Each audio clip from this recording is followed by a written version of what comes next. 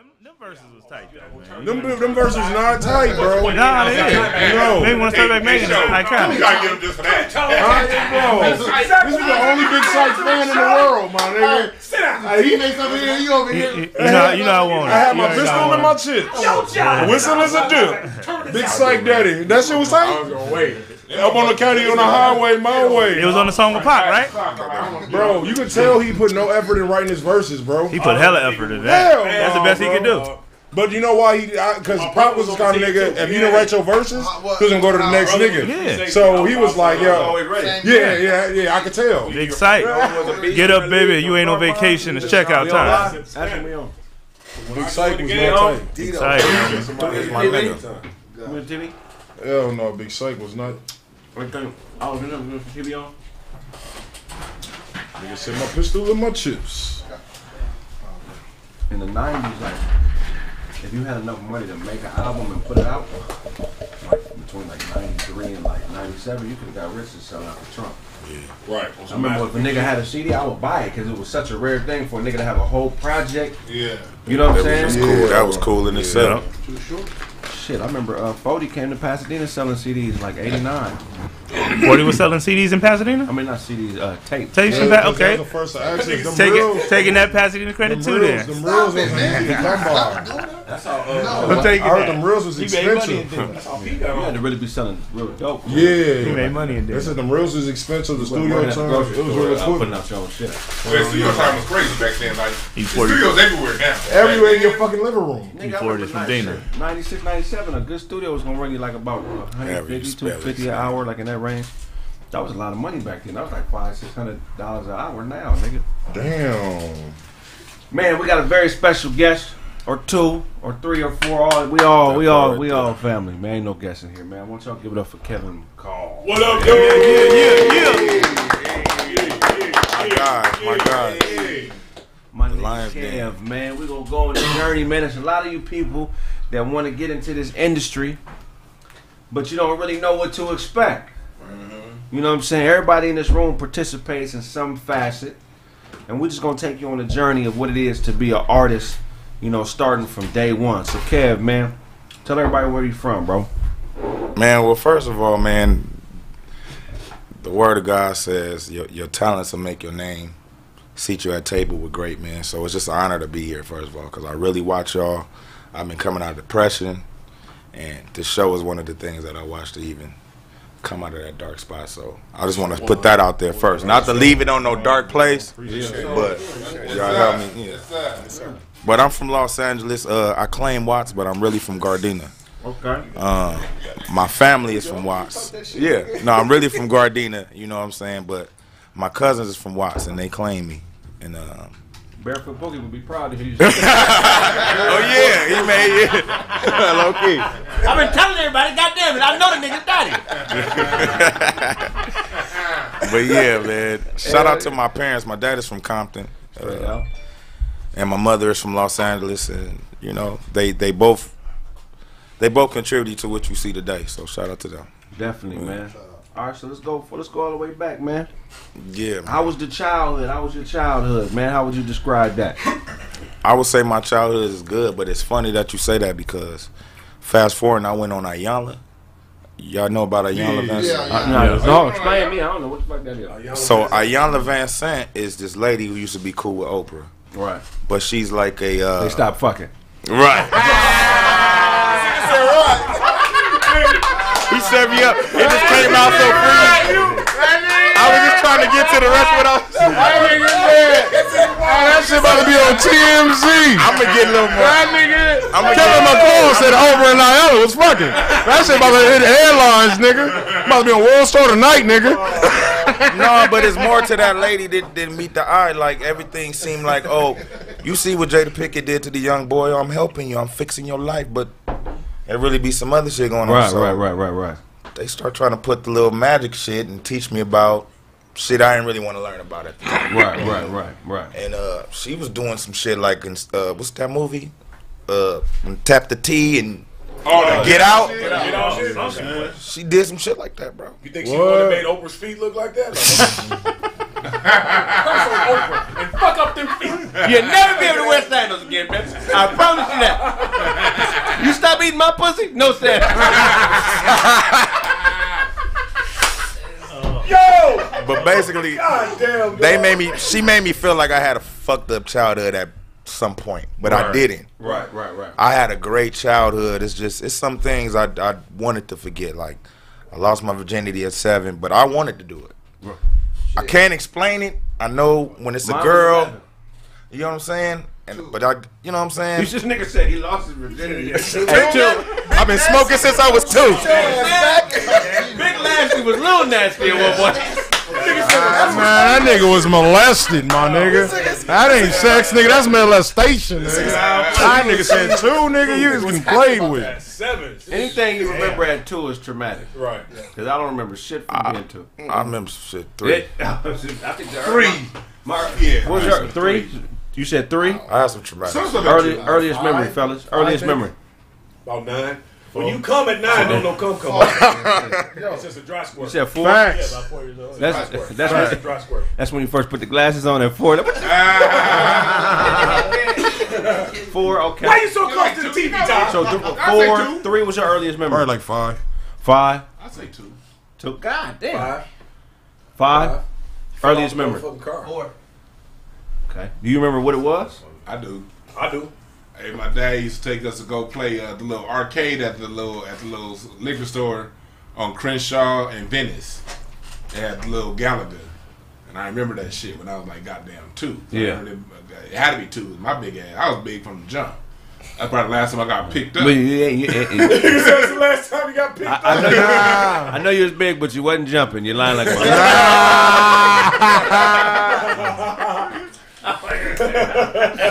Kraig was born with 1 nostril. What was your earliest memory, bro? Earliest memory, man. My dad had an old school El Camino. Made a left-hand turn on the way to my granny house. I fell off the passenger seat, out the car. My belt buckle grabbed onto the handle. I was hanging from the handle, looking at the ground rolling. My dad grabbed me, pulled me inside, damn near shit my pants. That's the first memory. I think I was like 4. Yeah. You know what? One of mine is something like that, but I fell out of the car while I was moving. My dad was turning and shit, so that's great. What about what was your early one, Kev? One of my first memories, I never been much of a thief, but I was 3 years old. My mama went into Vaughn's, and when we came out, she just heard somebody smacking in the back seat and was like, "What's that smell? What's that fruity smell?" And I'm just killing some Starburst. Yeah. So she's like, "You can't steal. Like, when you want something, you don't just take it. You ask or you pay or you." And then she just left it in the glove compartment every day from school until it was gone. She let me get one if I was listening. Yeah, that's one of my first memories. Learning not to steal. Man. We skipped Dozy. We gotta tell us about the village. I thought Dozy. Nigga said Zamunda, nigga. I hate Charlie, man. I love you though. Tell us about the village. Nah, it was. I just remember it was all of us. We were at this daycare and the lady came in and she whipped somebody. The lady who worked who was watching us. Her mom. It was her like business or whatever. And I just remember her whooping her at the door. Like I don't know what the fuck she did or didn't do. But we was kids. So I just remember grabbing my little sister because I was scared. Like, well, let me grab the baby. Right. And I was like, so I just remember that shit. Like, oh shit, this lady's getting whooped. The lady who's watching us getting beat. Right. We must be next. Right. So I grabbed the youngest kid. I was just, in the corner with her. But that was it. She just whooped her daughter and then walked off. So to this day, I have no clue what the fuck it was for. It's crazy. It's a pattern developing. Your earliest memory? Nah, matter of fact, it was probably like 3 or 4, bro. I got one of them tennis balls, the little small tennis balls. You gotta eat them motherfuckers. I put 2 tennis balls in my pants. I wanted to show bitches I had big balls. I was a rubber and a plastic eater. I used to eat rubber and plastic when I was a child. I was like, bitch, I'm 5, but I got big balls. I got these tennis balls in the front. These my real balls, bitch. Nigga stupid. Mine was the little tennis balls or whatever. That made my mom, I was the only child for 9 years and was playing with these toys and I put the tennis ball in my nostril. You know what I mean? And, damn. Yeah, it was like a little toy tennis ball. I put it in my nostril. A hard one. Yeah. The gumball machine. Exactly. And my mom had to call the paramedics to get the motherfucker out. God, what was your earliest? Damn. That nigga said Moses, nigga. Now I guess before my sister got sick, like a couple months before she got sick, she was the oldest, I was the youngest. My middle brother, nigga was bullying me and shit. And she put the nigga in the police choke till he threw up. So that was my earliest memory. Memory. Otto, what was yours? I caught that. Well, earliest memory for me was, I think it was about like, it was like 4 or 3. And You said you lost your virginity at 2. it was told to me. The person who did it told me. What happened? You got She fingers? said, you know I fucked you when you was So, but no, but Did you get her back? I've been trying to No. remind you for years. That we've been fucking. You didn't realize it, but we've been fucking. I used to say, bitch, I owe you one. No, but the oldest memory was that I remember was we were outside and it was this lady who lived across the street. She was like the street base head in Dina on Lundy, and she had some alcohol and threw it in the grass and it caught fire. Right. Because she was pissed off at somebody in the house, but she was asshole naked.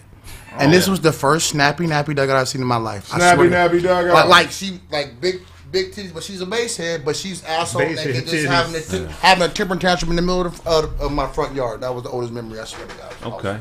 Damn, they said So everybody, but what was your earliest memory, young homie? Probably single mom. Bro. Oh, my bad. How old was your earliest memory? I think I was like 4. Okay, what was it? Me falling out the back seat and my mom reaching in the back trying to grab me Okay. from coming out there. I was on some, I don't know if I was on some running away type shit. I don't know what I was on. I don't know why I opened the back door and thought I was on some but she was on some I guess coming out of the parking lot. And I didn't have my seatbelt on. Right. And so the door opened. I don't even know how the door opened. But I'm on some and she grabbing me from the back seat, snatching me back in. You know what I mean? That's some on some early memory stuff. Okay. How old were you? I feel like 4, maybe I want to say even 6. It's kind of like. So that happened in 2019? Yeah, he's young. He's like. Okay. That's all that will come. But I think it's interesting how the brain doesn't really let go of trauma. You feel what I'm saying? Because everybody's first experience had some type of traumatic element in it, except Dewan's. Why does the brain hold on to trauma for such a long time, Dewan? Negativity bias. Okay, and there's 12 different type of cognitive biases. Negativity bias is definitely one. Explain what a negativity bias is. Negativity bias is basically the brain, like in nature, back in the old days before we was in cities. We go places and be like, okay, danger here, danger there, and the brain would automatically record that so you won't face that danger again. Right. So it has a bias towards traumatic moments, so you don't go through those experiences again. Right. And so city life is sort of new to us, so our brains haven't quite caught up. So we can have 1 billion positive experiences, 2 negative ones, and we gonna hold on to 2. And then these niggas go around talking some everybody's haters. You only got. Matter of fact, you ain't got nobody hating on you, nigga. You work at Target. Right. But there's one nigga that you know what I mean? But you have 100 motherfuckers be nice to somebody. One person go wrong, they get on social media. Why everybody haters? Hey, Negativity facts. bias. That's just like they say. If you see a girl pic on Instagram or something, you get 2 niggas that say, "Bitch, you ugly." They gonna pay attention to those 2 comments before they even respond to those hundreds. Yeah, you know what I'm saying? They'll let that fuck up their whole day. But you gotta watch it when it comes to those negative experiences because, like I said, there's 12 different cognitive biases, and one of them is called an anchoring bias. And in sales, we try to prevent an anchoring bias from happening all the time. Like if you work at a car lot and somebody comes in to buy a car, you want to keep them off the price of the car. Right. Because if they're worried about the total price of the car, that's going to cap you on what kind of money you can make from them. So you might have people come in and the car may be 30, but you're trying to sell it for 40. Right. You know what I'm saying? But you can't get them to see the $30,000 price because once they anchor on that 30, the 40 is going to seem ridiculous to them. Right. You know what I'm saying? And information works the same way. Sometimes we get locked into information and we think that that's what it is. And it ain't really us. You know what I'm saying? It may be our life experience. Huh? What's up? Oh, shit. You telling a nigga Todd to get up. Todd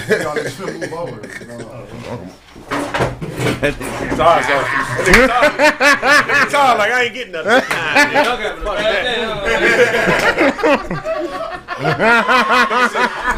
nigga said, Todd, get your ass out. You ain't hear whisper that shit, Todd. Get your whole ass out. You still been trying? Y'all didn't hear that shit? That nigga doing that. Get your bitch ass up. I just found out these Jordans ain't really Jordans. Fuck it. They Jordan Ashes, nigga. Jordan Ashes. Jordan Ashes. I'm fucking with you. Nah. Jordan Ashes. Nah, but we anchor in the shit that ain't really us. It's just information we learn or an experience that we had. But it's not really who we are. You know what I'm saying? It doesn't really mold us. It contributes to who we are, but it's more of a guidance of how not to have that shit happen to you again. Like he said, the negativity bias. Okay, so bam. So early experience was, just recap it one more time. It was what? What was the early experience you said? Stealing. Man's be for stealing. Okay.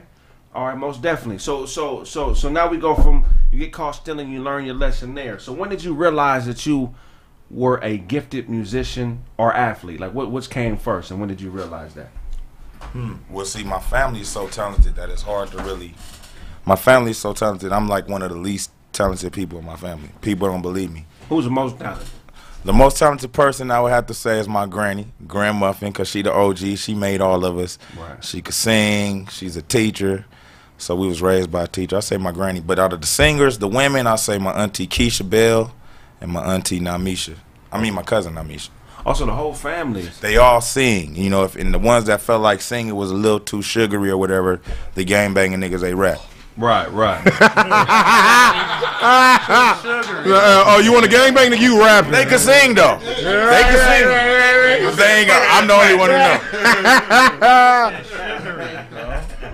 That's hilarious. It is always one gangbang nigga that is extraordinarily talented. Like Nate Dogg? Yeah, they be robbing Taco Bells and shit. Oh, I'm fine. Nigga robbed the Joe can play the violin. Like, come on, That nigga got AIDS, but just stop feeling like it. Hell yeah, real shit though. They call you from the pen singing like a motherfucker, but when they out, they don't do none of that shit. So my family would have like talent shows and stuff. Like I tried to get my girl to sing the other day for my granny, she wouldn't do it. So we was explaining to her like, this is what we do. It's a culture. We don't sing for money. We don't sing. When somebody asks you to sing, you sing. We like to just enjoy the gift. Right.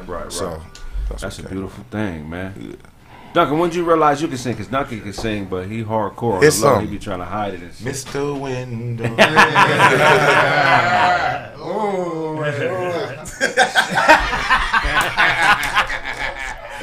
Shit, I was young though. I used to sing with my mom, just sing like Tina Marie and shit. You know what I'm saying? Aretha Franklin, all that shit, and just singing with her. You know what I'm saying? Learning songs. When you start singing nigga songs? Shit, nigga, around Jodeci, nigga trying to get some pussy. On me. Right at Jodeci era, everybody I used to have, like I said, my older relatives, niggas used to have the Jodeci, you know, the book used to come with the lyrics, nigga. They used to write lyrics and letters to bras, nigga, and send them off, nigga.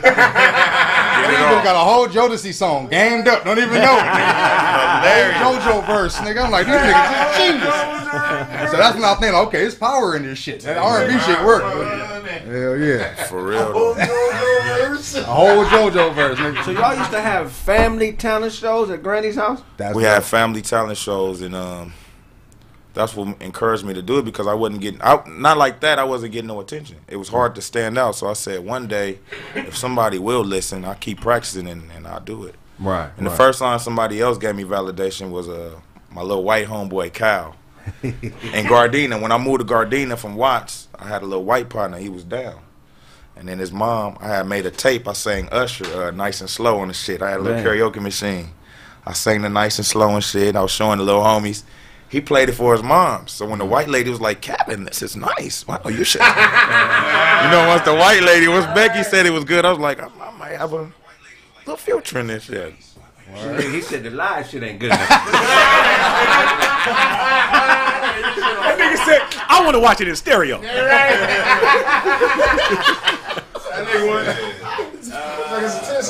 Hey, so did old girl, did she ask you like, well, you know, Timmy, have your friends stay the night? Is that No.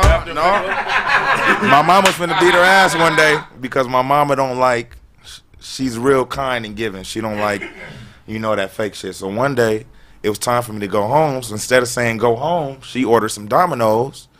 And they just start grubbing. And I'm like, damn, that shit look good. She like, Kevin, isn't it time for dinner? So I went back home. Yeah, I went back home. She wasn't racist, though. Right. But shit was tight around the house. And I could eat. Right. And they could eat. And you know, but my mama would deal with it. But What, I like, eat your bring shit up. watermelon out when you came through or something?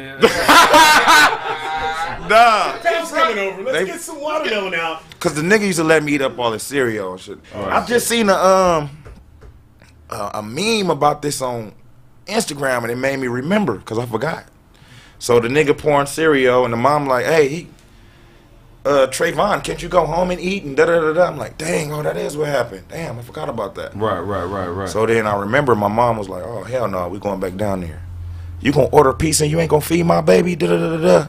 And she told her off, and that just taught me not to be like that. Like, never be stingy and stuff like that. Like, you know, when I eat, you gonna eat. Right. When I smoke, you gonna smoke. Right. Whatever it is. That's man. That's how I was raised. Me too. Yeah. Share That was everything but 7th your grade. drawers, nigga. Share everything but your underwear, nigga. This is mine. Yeah, straight up. Okay, so bam. Okay. Damn. What was the last question I asked you? You was asking when he started singing. When he How found he was talented. When he realized he was talented. When he realized he was talented. Okay. So you had the tape. Timmy's mom heard the tape. She was like, you could sing. You were singing Usher. Right. Bam. So did you start taking it more serious after that, or did you get more focused on sports? Like, how did somebody validating your talent change your course? It helped a lot because my dad was my football coach, so I thought singing was gay. Right. So I didn't want to sing in front of him. Right. But my uncle sang.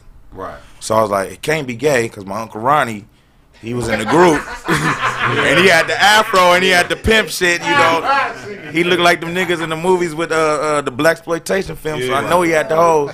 Right. So I used to see how women reacted to my uncle. I was like, that's got to be fly. Right. Then around that age, I also saw Tyrese. Right. Middle school age. Right. This tongue ring Tyrese, or this is tongue ring Tyrese. That nigga said, oh, The one in the lip. This on the back of the bus It ain't a tongue ring. He had this right here. He had a belly ring. Yeah, Tyrese was a dyke in the 90s. What's up? Shout out to Shaka. What's up, Reese? What's up? He said, I'm gonna be pierced up this time. Fuck these niggas. damn. He said, not cuz Tyrese. Nigga. Tyrese was a dyke in the 90s. That's hilarious. Yeah. That's hilarious. Bulldagger. No disrespect. Tyrese is first of all, he an LA legend. Yeah, we from But we gon' clown, nigga. This ain't Hollywood. Nigga. Cause you We had that clown, vest nigga. on, nigga. That vest, no shirt under. Yeah. You a superstar, nigga. You know how much pussy I got you, sweet lady. Man. He was the villain in Usher video. Yeah. Remember that? He was. Yeah, he was the villain. That's really what hurt his career. Wow. Which is what so this is going back into kind of where you're going. I sang at my granny's retirement, 8th grade. Tyrese is basically who got him into the industry. His name is Reggie Andrews. Reggie Andrews is the band director at Locke High School. If any of you went to Locke High School, you know about Reggie Andrews and what he did to the music department and how he really just saved a lot of people's lives. Tyrese was one of them people, my cousins. And he saw me when I was little, but once I had sang at my granny's graduation, he was like, you remind me of Ty. So he took me under his wing, and I was going to go to Locke High School in the summer. Right. Problem was, I was going to be my freshman year at Carson High to play football. Right. And he was a beast on the field. I was a beast on the field, but I was only 5'7", 130 pounds my freshman year. Right. And I went there with all them Samoans. Right. And I wasn't as fast as, because I ran track my whole life with Obi Moore and Yeah, Obi from my son. exactly. And I ran with the LA Jets. But everybody caught up in high school. So then I had a choice. Reggie was like, look, man, your dad kind of tripping about this music shit. He ain't finna let you go to summer school here. He said you got to choose. My dad was like, look, you want to do music, nigga, or you want to play football? Right. And I felt like my love and everything depended on me playing football for my dad to love me. It wasn't true. Right. But you know, at that age, you know, if you have a son or a daughter out there, you can't put that type of pressure on them. You gotta figure out what they like. Right. Yeah, you know what I'm saying? I mean, you know, unless you 7 foot at 13, you know what I'm saying, and you want a skateboard, and I'm like, nah, nigga, your foot bigger than the skateboard. Nah, we're not doing it. But yeah, so that's a lot of pressure to put on the kid because that can cause an error in perception. Yeah. You know what I mean? Talk about the kind of pressure that may be to a child. Cause like when a kid has multiple like loves, it's like taking one love away. You know what I mean? Right. And you gotta let them choose. You know what I mean? You gotta let them follow their passion and their heart. Because when you take something away, that can get an internal bitterness towards the person who took it away. Trauma. Hell of trauma, and then you'll end up having relationship issues with that parent that did it, or the uncle, and then not even understand why you don't like that motherfucker at 31. They say some shit crazy, you triggered. Right. Not even understanding it because they made you choose back when you was 14. Yeah, I was a hell of a baseball player. I was probably a better natural baseball player than any other sport, and I was a high-level hooper, and I had football talent too. But baseball, I felt like I had prodigy type of talent. You know what I'm saying? That's a lot of money in baseball. Man, but I would never forget, I was in the 4th grade, and I was playing up, like on the 6th, 7th grade travel ball team, and I got in trouble in school, and I really loved baseball, and Pop just snatched me out and cussed me out. Nigga, your grades is fucked up. But he didn't really sit down with me and really explain, okay, your grades is fucked up. This is how you get them up. Yeah. And this is what you need to do. I just felt stupid. Yeah. So I started hooping by default because all I needed was a ball. You know, baseball is a sport, you need pops. Right. So Pops for like a year, he never said fuck me because I had a good pops, but he wasn't really fucking with me because he was mad my grade slipped. You feel what I'm saying? Yeah. And I got into to b-ball by default. I feel like the family would be filthy rich if he would have just kept me in baseball and explained to me like, nigga, this is why, this is what you need to do. Right. So yeah, okay, so now that's crazy. Okay, so now we choose football. We at Carson High. Yeah. Okay, so how's that experience like from Y2K? I remember that, nigga. Yeah, that's my senior year, 2000. Oh yeah. Hell yeah, I remember that vividly. God damn. Yeah, man. So freshman year starts off. Pops is the O coordinator on varsity or on freshman? He stayed with me. He was with they call it Fresh Off. Frost Off. He was with that. Right. And then when I moved up, he moved up. So you played tailback on the freshman team? I played tailback. Killing. We had some cold ass running backs. Oh man. And I was 5'7", 130, so I was a small fry. Right. The next year I got a little bigger, but by my junior year I was like 180. I was like 6 feet, 180. Okay. By my junior year Certified I got bigger. beast. Yeah, but I chose the football because I felt like my dad tricked me. He got me working out. Right. Once I started getting size, I was like, oh, I like this shit. Like, yeah. I could be a swole nigga walking around campus, and it kind of worked. Right. In reverse. And then he also was like, he never wanted me to get to the NFL per se or this. He would always say, really, I just want you to get your education. Right. And I did that. I got to college, but I see why it made me play that much because I wouldn't have been able to afford that. Well, tell us something you told us off air, which I thought was really important about how Pops wouldn't play you. Right. Wow. I didn't get it at first, but my whole entire career, especially my senior year when I was probably in my prime, he wouldn't play me to the second quarter. And we had we used to run the wing T, which means there's going to be 3 tailbacks in the backfield at the same time. Right. But I still wasn't none of them. I was on the sideline most of the time. And what that did was it made me hungry, and it made me it made my stats look better because with less I'm producing more. Right. You know, and it also showed the parents because a lot of parents would call my dad out on favoritism, but it wasn't really favoritism. So he went over and beyond to show, look, I'm gonna let my son prove that he should be playing. And then when I got to college and they would have me on the sideline and shit, I was kind of used to it because my dad had did it. Right. So along that entire journey in high school, we'll stick in high school for now, were you still singing and creating on the side? Yeah, I was doing music, but again, I kept it on the low. But once I got into my senior year, I started doing talent shows and stuff like that. I won a talent show. I'm like, wow.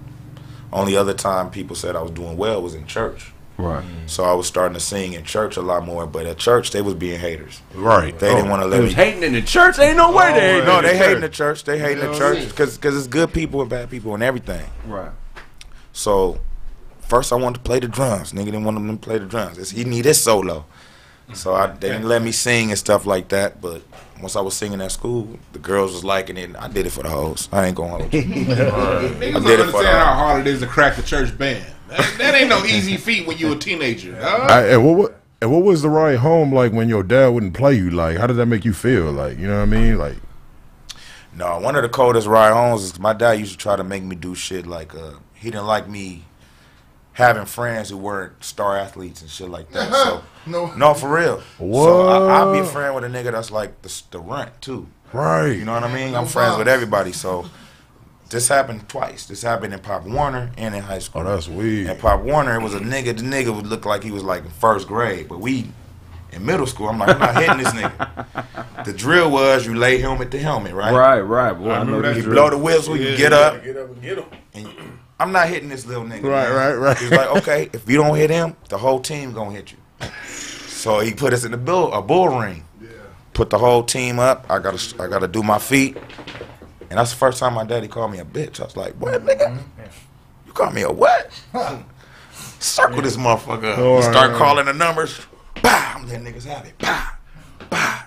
Then he gonna put me to the side on the ride home. He like, I shouldn't have to get you mad to make you aggressive. I'm like, you an evil motherfucker. Damn. You an evil motherfucker, but I get it. Yeah. He wanted me to have controlled aggression. Wow. Yeah, definitely. I didn't get it though. Even to this year, now I get it. Right. You know what I'm saying? That's deep. Yeah, stay dangerous. That's one of You gotta one be of the ready. things in Gotta manhood. get you mad to. Yeah.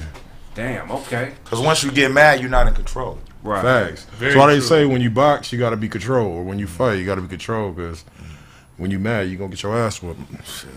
Wow. So we junior, senior year now. You start to have some success on the field. How do you feel that changed your perspective and your outlook on life when you went from being the freshman who wasn't really getting a lot of run because you had a lot of athletes on the team? Maybe sophomore year got a little better, but now junior, senior year, you starting to kind of really shine and get recruited. How do you feel that changed your perspective? They starting to put you in the daily breeze. You starting to see your name, and the local papers and stuff like that. And what was the sports? Was it Sky Sports or Fox Sports back in the day? what is it? Was it Fox Sports West? But that too, being on Fox Sports West, Before that was on KCAL 9. Prime Tips. all that type of stuff. Yeah, I know what you're talking about. So Yeah, that'd be talking about. Oh yeah. I started feeling like I was kind of getting close to being close to the family name because I come from, my dad got 6 brothers. Right. They all played college ball. Then I had Carlos McCall, who he played against, Patrick McCall, phenomenal backs, and I'm not half as good as them. Right. But to see my name, Kevin McCall, it felt great. I was like, I'm on my way. Maybe I should try a little harder. And I gave it my all. And I still didn't get any offers, even past the mark where you're supposed to get offers sent in and shit like that. Right. I didn't have no offers. One of the star DNs, his name was Matthew Malele.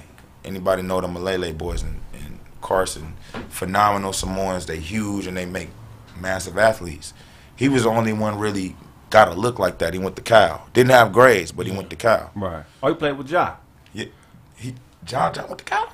Big Ja went to Cal, yeah. Oh, shit. I He don't know why he was thought there he with went to Beast Seminole. Mode and all them. He was a little older. But I took Beast Mode on this recruiting trip to Wazoo, and I was so happy he didn't go there. I was like, this nigga finna take my spot. And Jonathan Stewart. The only reason Jonathan Stewart didn't come to our school, because he wanted to do music, too. He a music nigga, too. Yeah. That's right.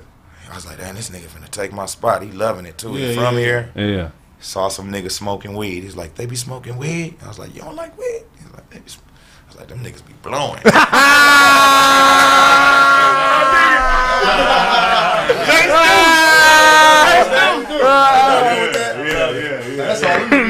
He was going, y'all seen Jonathan Stewart, Carolina Panthers, Oregon Ducks. I wanted to ask you, man, how were you able to make an easy transition? Did you use that work ethic from sports over into music? That was good. I'm trying to follow your getting there. We getting there. We're gonna get there. But I definitely did. It was like he said, with the standing on the sideline, not playing me to the end. When these niggas start playing with my contracts and not letting my music come out and just trying to impede on the word of mouth of getting my talent out there, I dealt with it before.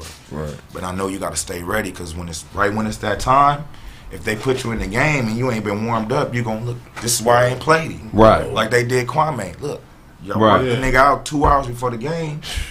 Nigga tired. You throwing me? Right. Yeah, he gonna do little. You know what I'm saying? Right. So them college coaches. They evil. They so treacherous. If you ain't played college ball, you do not understand. I've seen niggas who were clearly better, bro, sit the bench. Politics. Because of politics. Yeah. I mean, I feel like the whole college setup is fucked up anyway, because it's like you got these kids broke nigga, and you selling these motherfucking jerseys. Like, bro, you could like at least get them niggas a check for their own fucking name. Right. Even that, like, how many times you played for a college coach and he just had to have that prototypical white boy point guard? Oh man. he can't see you running the point. Like, what do you mean? His like, parents was probably the what you call that? Boosters. Yeah, exactly. That's how that went. But tell you, bro. Boosters. So okay. So now we, so how does the scholarship to Wazoo come about? I'm about to go to Compton City College because I didn't get any offers. Coach Ward is up at Compton City College. I mean, is it called Compton Community College? Yeah, it's Compton. It's Compton College, nigga. A bunch of coaches come out there, and I'm about to go to this college, and he just trying to big me up. Like, yeah, this is McCall from Carson. He about to come here. He bigging me up so much as this guy's about to come here. The Washington State recruit is right there watching. The Washington State recruit is Kelly Skipper, who ended up being a offense coordinator for the Raiders. Right. So Kelly Skipper was a fan of my father when he played for the Oregon Ducks in '85. Right. Kelly Skipper's father was my dad's running back coach. Or whatever. So my dad was hard, and Kelly Skipper used to hang out with my pops. Now you fast forward years later, it's like, the reincarnation of my pops at this college. He was like, well, let me see the film on him. What's his time? So I was running a 10.5 and 100, and I didn't even make state. Yeah. Matt Bruno was running that year. Reggie Bush, he burnt us in the 4x4. But we won the 4x1. Right. I was the anchor. So that made us look well because I was the anchor on that. My 40 was a 4.38. Right. Which was blazing, so pushing, my speed was what they would say, kind of like Eddie George, where you don't look like you running as hard, but you are. Right. My style was a lot like Eddie George, so the coach gave me a chance. I went and did a visit to Washington State, and it wasn't really an official one, but they had one scholarship left, and they gave it to me, and I got to meet your boy Jason David. Yeah, Jay, that's my boy. Yeah. Hamza Abdullah, and it was like, yeah, you should come here. Yeah. I didn't want to go nowhere else after I went to that school on that trip. That's dope, man. So you get to Wazoo, it's feeling like a family. Hell no. No, it wasn't feeling like a family. Okay. well, let's talk about that first year at Wazoo. What happened? I mean, what's going on there? Well, the way the game goes is the coaches come out to your house, they butter you up with your parents.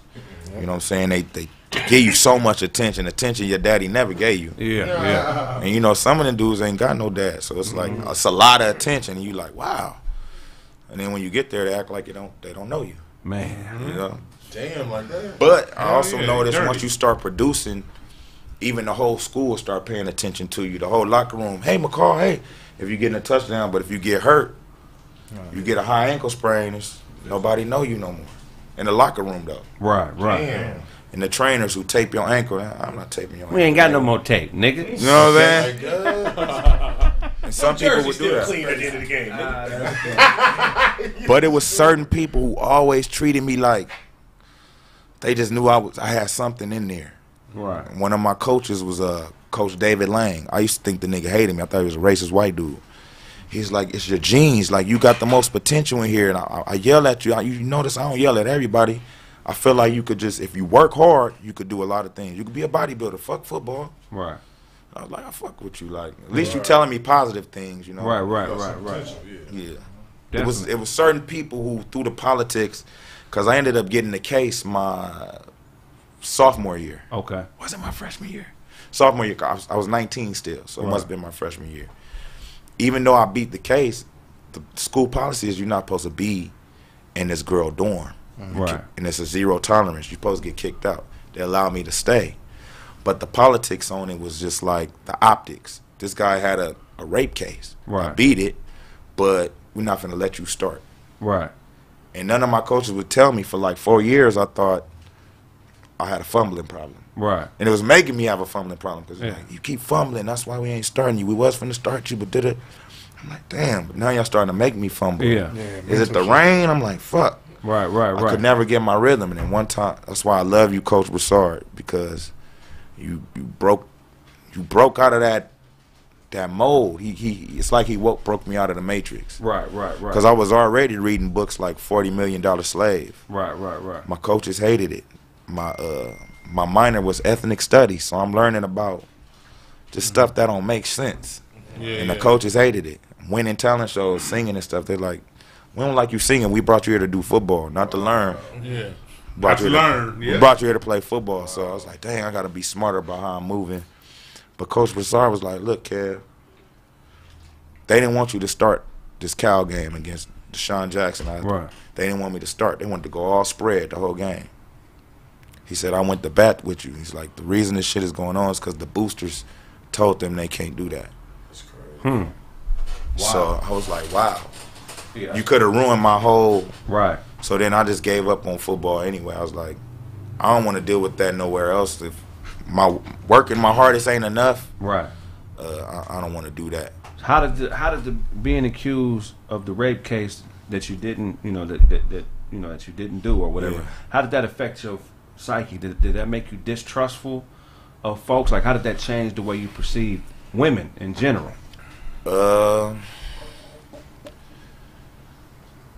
It just made me watch what I do. Right. I learned that your words could make somebody want to say you did this, that.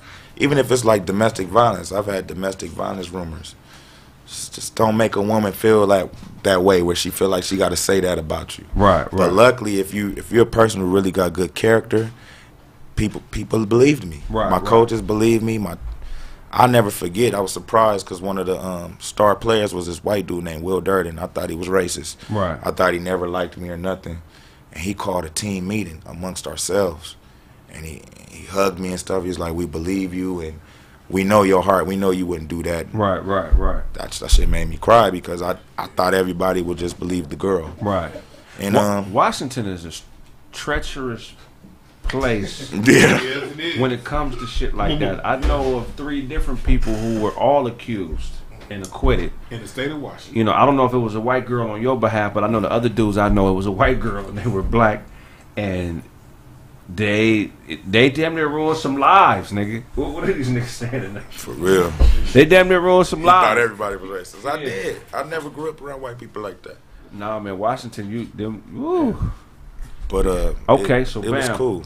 So the team rallied around you, but at that point, so now you're thinking, man, with the boosters being against me, you know what I'm saying, the case and all this other shit is feeling like football don't love a nigga.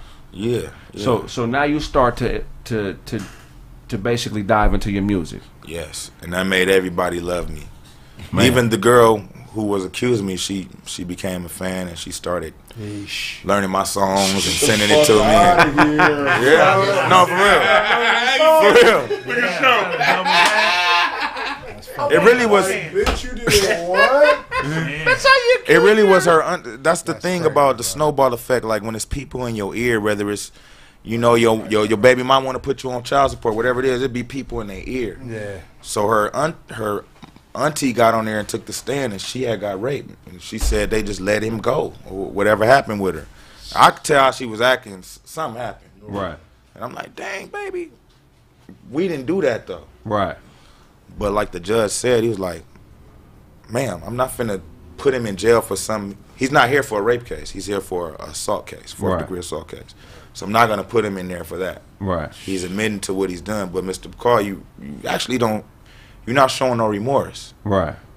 It's one thing I didn't do. Like, dang, I shouldn't have called you a bitch. And right. Never thought of that. Right. Nigga gave me 50 days. Man. I had to do 25, and I had to do it on the weekends. But right. It's See, still, let me just get the whole 25. Come back to that. I mean, you gonna take all these Saturdays away from a nigga? It's like 25 Saturdays, nigga. That's a lot of Saturdays. Like, I'll do it. You let me call a bitch one more time. That was fresh. That was sophomore year. Right. Okay. And then you go into getting into the senior year. Okay, y'all let me start. Y'all didn't really want me to start. So I see this is all a facade and all that. So I'm gonna focus on music. And they basically took games away from you. Hell yeah. Nigga, 25 days. No, it's 12, because the Sundays too, see, it's the weekends. Yeah, that's what I'm saying. No, it was in the summer. Oh, it was in the summer. Okay, all right, cool. And Dwight Tardy, Chris Ivory, Chris Broom, Jonathan Smith. Y'all know y'all niggas was better than me. Y'all niggas was hard. I had some hard niggas. It was competition, but it just wasn't a thing for me. I had an opportunity to play with the Raiders because my coach was ended up being the offensive line coordinator or something. The same dude who got me to Washington State. Yeah. So I just told my dad, man, I'm not fucking with this music shit. You know. Right. Yeah. Damn. Okay. I mean, I'm not with the football shit. Right. Yeah. So it is, you know, that 25-day weekend stint is. Did you create any music in that time frame?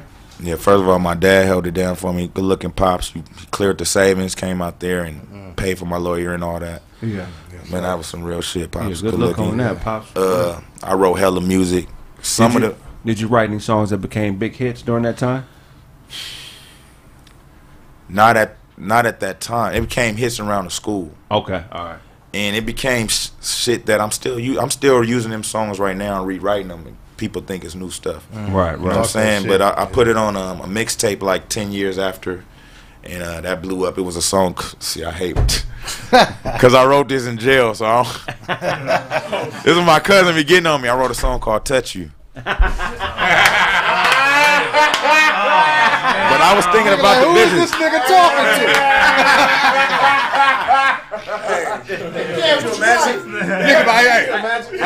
Niggas be in jail. Say, sing that Touch You shit. Sing it one more time. Come here. And the girl wrote him a letter like, "Are you talking about me again?" Like, nah, I ain't talking about it. Hey, you wasn't like singing along as you write Touch You. That ain't right. I gotta get that. You gotta write it like that. No, I remember it was I met a dude from the KKK in there, and he used to take a shower with his sock on, and I never knew why. And then he finally showed me. He was like, "Well, I thought you would beat my ass because he had a swastika on his calf." But he said he didn't fuck with that no more, and he was like, "You're a big kid. You're that buff running back kid from Washington," and I just didn't want no disrespect. I was like, man, I ain't gonna beat you up for that. Damn. Not gonna even be in the shower when you in the shower, nigga. Anybody trying to fight in the shower? That's the worst place to fight. Hey, real shit. That's If that nigga was in the pen with you, he would not have been in the shower. Nigga, your polo got a zipper, nigga. That nigga's shirt look like bad TV programming, nigga.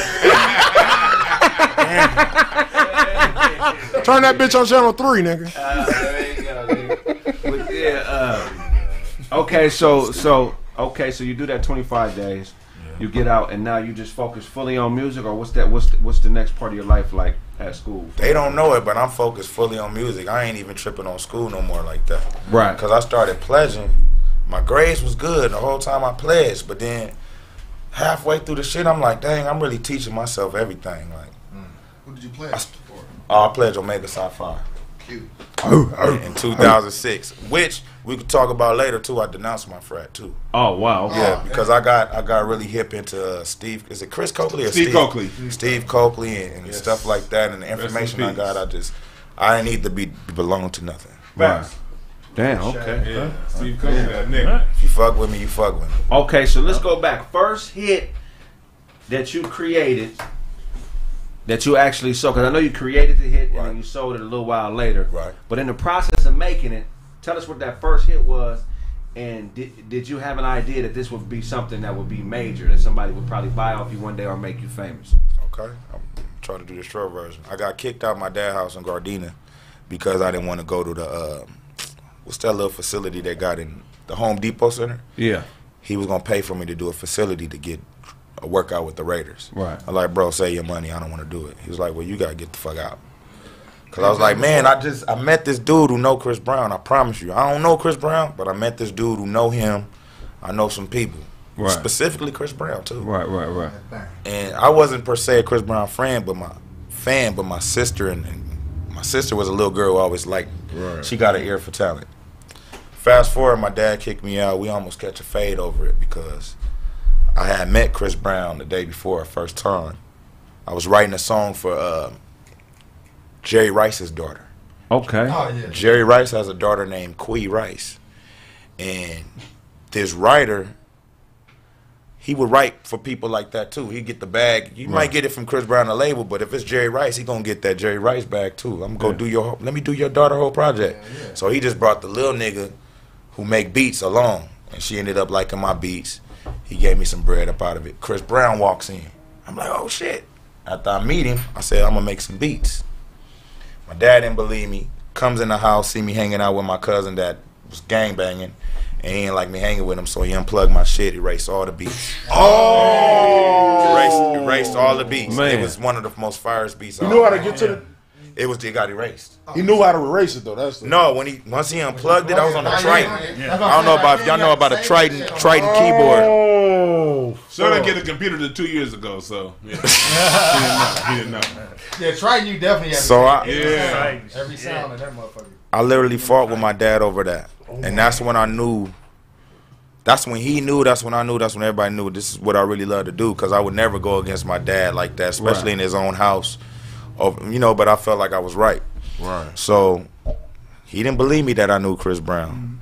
Next thing you know, I ended up meeting a crump dancer. Yeah. My frat brother, his name is Gerardus Ratty. He invented crump dancing back in the day. Yeah. So don't laugh at me. I used to be real into crumping back in the day. No, I used to think I like shit. You know what I'm saying? They used to get paid for that still today. You talking about tight eyes? Yeah, tight eyes and all that shit when niggas want to be clowns. And I was really heavy into that all the way deep into college. I took it all the way into college. I was known. This nigga still dressed like a crump. Break it on down. Like a pirate crumper. Nigga, fuck you, nigga. Nigga, you wearing a Carl Kanai shirt, nigga.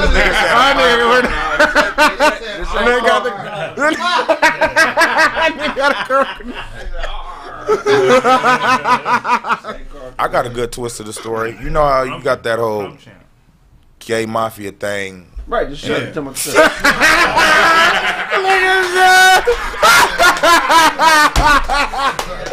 That's hilarious. You know right, So the first person who got me in the industry, he was more on that side. But the nigga, the way I met him at the gym, the nigga hooping and shit. But he'd like hit a 3 on you, be like, bitch. Like the nigga, some of y'all niggas know what I'm talking about. Don't say his name. Don't post the nigga up. Anyway, niggas know who I'm talking about. This nigga really can hoop. I already know you're talking about the Hawthorne 24-hour fitness. Yeah. That's where he used to be at. 120. Yeah, he used to be there. Yeah. So anyway, this nigga was like, I guess he met Chris Brown because, Chris be on the hoop and shit too. Yeah, he could hoop like a mother. So that's how he got close with Chris. Even though he a little sugary, right? He could hoop. Told Chris he could write. He ended up writing Forever. You know that Doublemint commercial shit? Yeah. So this nigga I met in college on MySpace with the sugary basketball moves, he ended up writing for Chris. Right. So once I was writing for Jerry Rice's daughter, right. And Chris. Can she catch? It's hilarious. Shout out to Queen. She's beautiful too. I know she gotta be. Once I met Chris, the nigga would start trying to like cock block. Pause. Oh. Yeah. But he was just like, "Oh, you a groupie? You over there trying to kick it with Chris and da da da da." And I'm like, actually, nigga, I know this nigga through a whole nother person. Right. I had met Chris through my frat brother who invented crump dance. His name is Gerardus Ratty. He invented crump dance. There's only 3 people who invented it. Right. So everybody who crump dance know who Gerardus is. Big Mijo. Right. Big Mijo, little brother is Chris Brown's best friend. Right. So one day I'm hanging out with Big Mijo. He takes me to meet Chris Brown. We doing all that Q-Dog shit, hopping, and Chris just loves it. He just loves the energy. And like, man, I fuck with you. See me at the studio again. I'm with the sugary dude. Right. Is he buff? Who? That nigga like he ain't buff. Oh, he a skinny dude.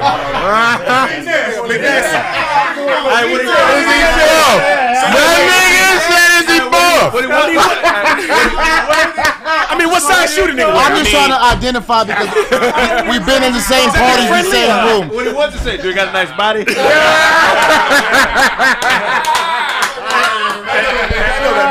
I think I know what you're talking about. That nigga Big Nasty said he got a friend. The nigga said he got a friend. Okay, but one thing we skipped over. We're gonna come back right back to where we are. Pops unplugging the computer. Man, the tray. You fighting Pops. Man, he kicked you out the crib. Yep. Okay, so talk about what frame of mind did that put you in, because I kind of felt like that was your coming of age in a way. Yeah, we skipped over a little bit. You're right. Yeah. That made me that was my manhood. That was me turning into a man. That was like, a lot of black men, we don't have no crossing the what's it called? A crossing. A coming of passage. Rites of passage. Rites of passage. We don't have a rites of passage. We don't have no sweet 16. We don't have no bar mitzvah. Well, the Sugar Ray nigga probably had a sweet 16. 17. That's his thing. Nigga had a sweet 13, nigga. Yes, all you young writers, you watch out for that. Yeah, bro. You better know yourself. I mean, or if you into it, do your thing. You know. So yeah, cause that kind of do any of you guys remember your coming of age moment? Man, shit, it was one of them type moments to where shit. Like I had a studio in my pops house, like the same situation, doing the basketball, football. You want to box? What are you finna do? My pops was a boxer. He was pushing that. I was like, nah, nigga, I ain't finna get hit in my head for a living. Fuck that. That shit hurt, nigga. You know what I'm saying? Like I loved it, but it wasn't my passion. You know what I'm saying?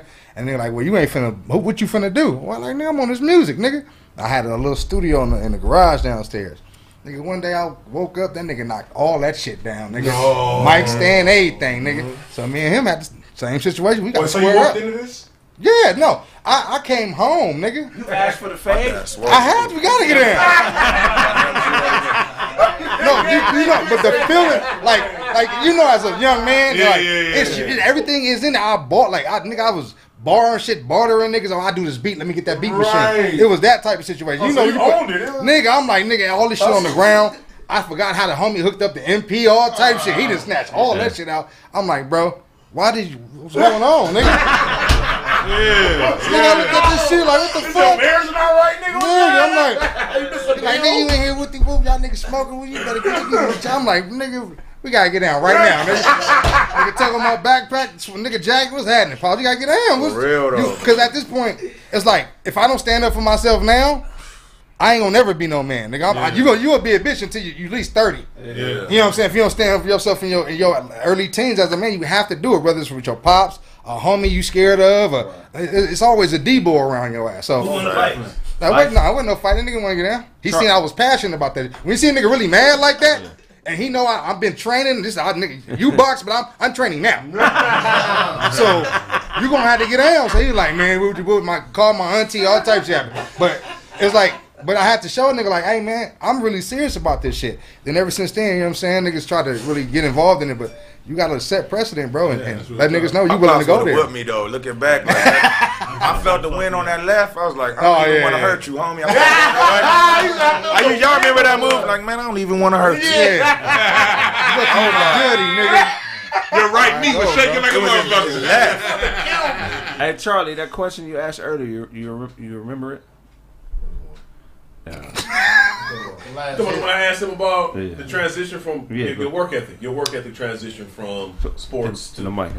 Tell us about your work ethic transition from music to sports.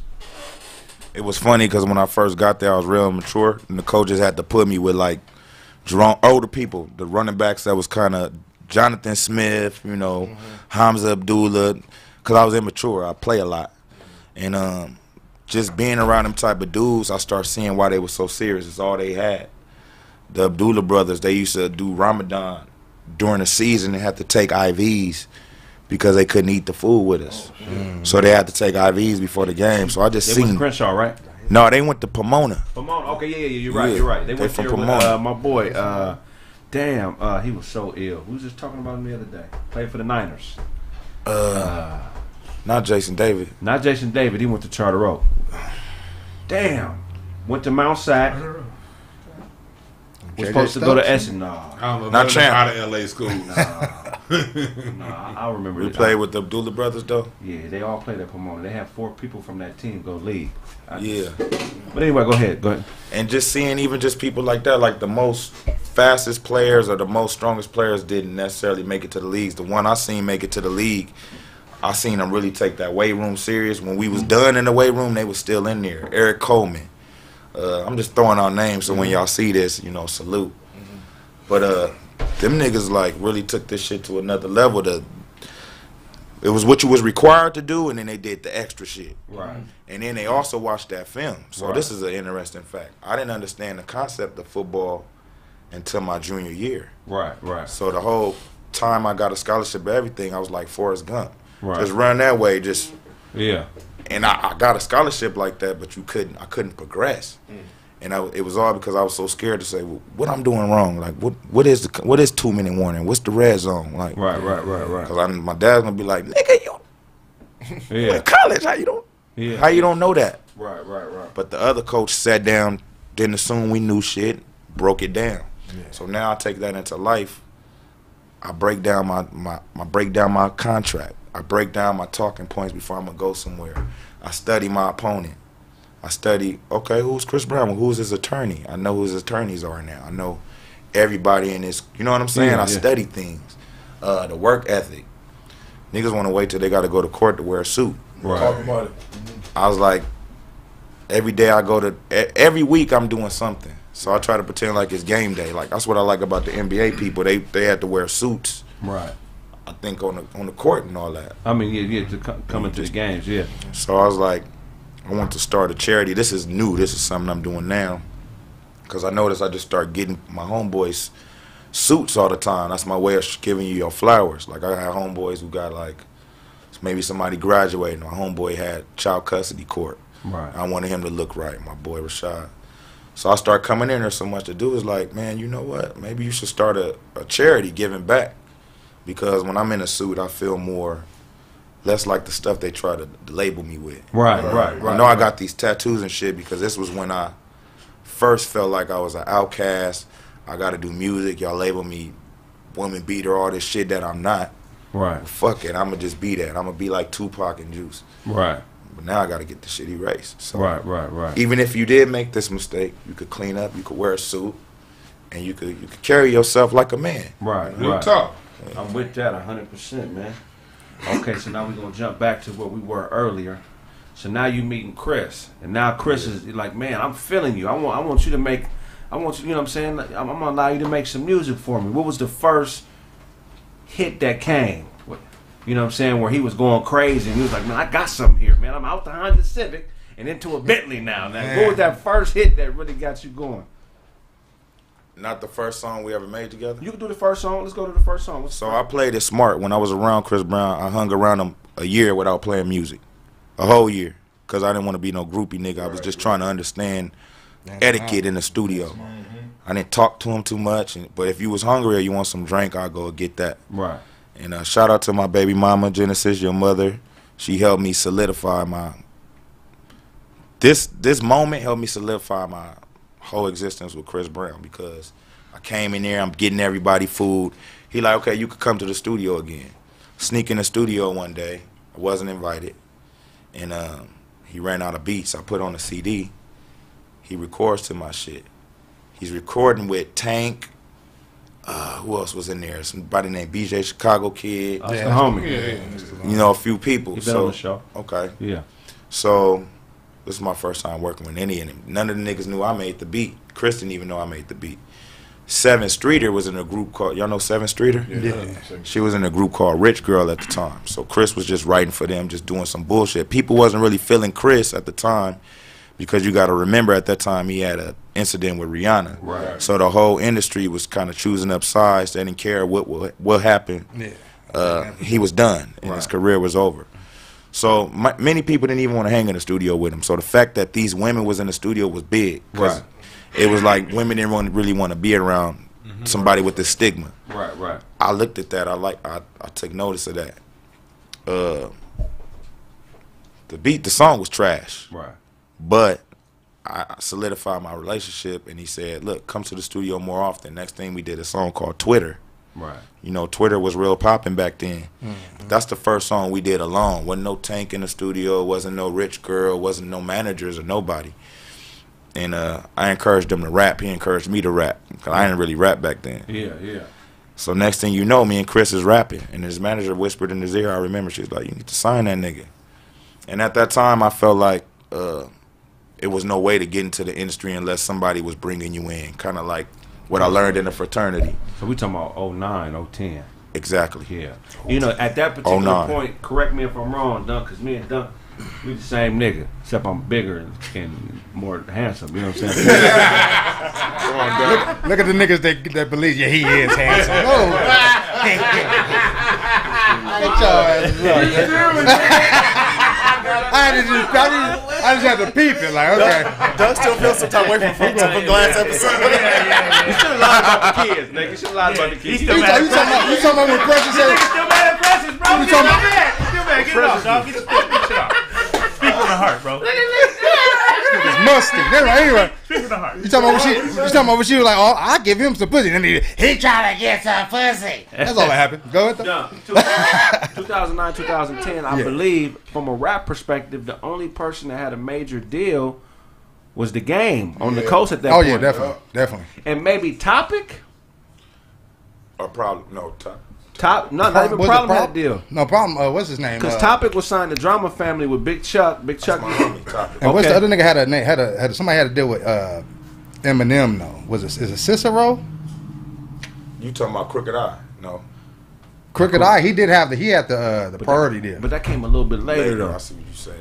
Yeah, it was only nigga I know with that type of. That had to be The Game.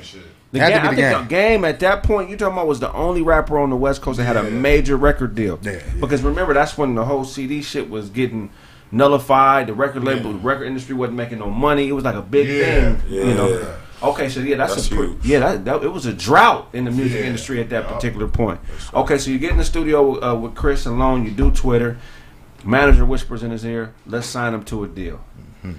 You sign the deal. Okay, so let's talk about how the deal changed your life. Where were you financially before the deal, and then what happened? How did it change your life financially after you signed the deal?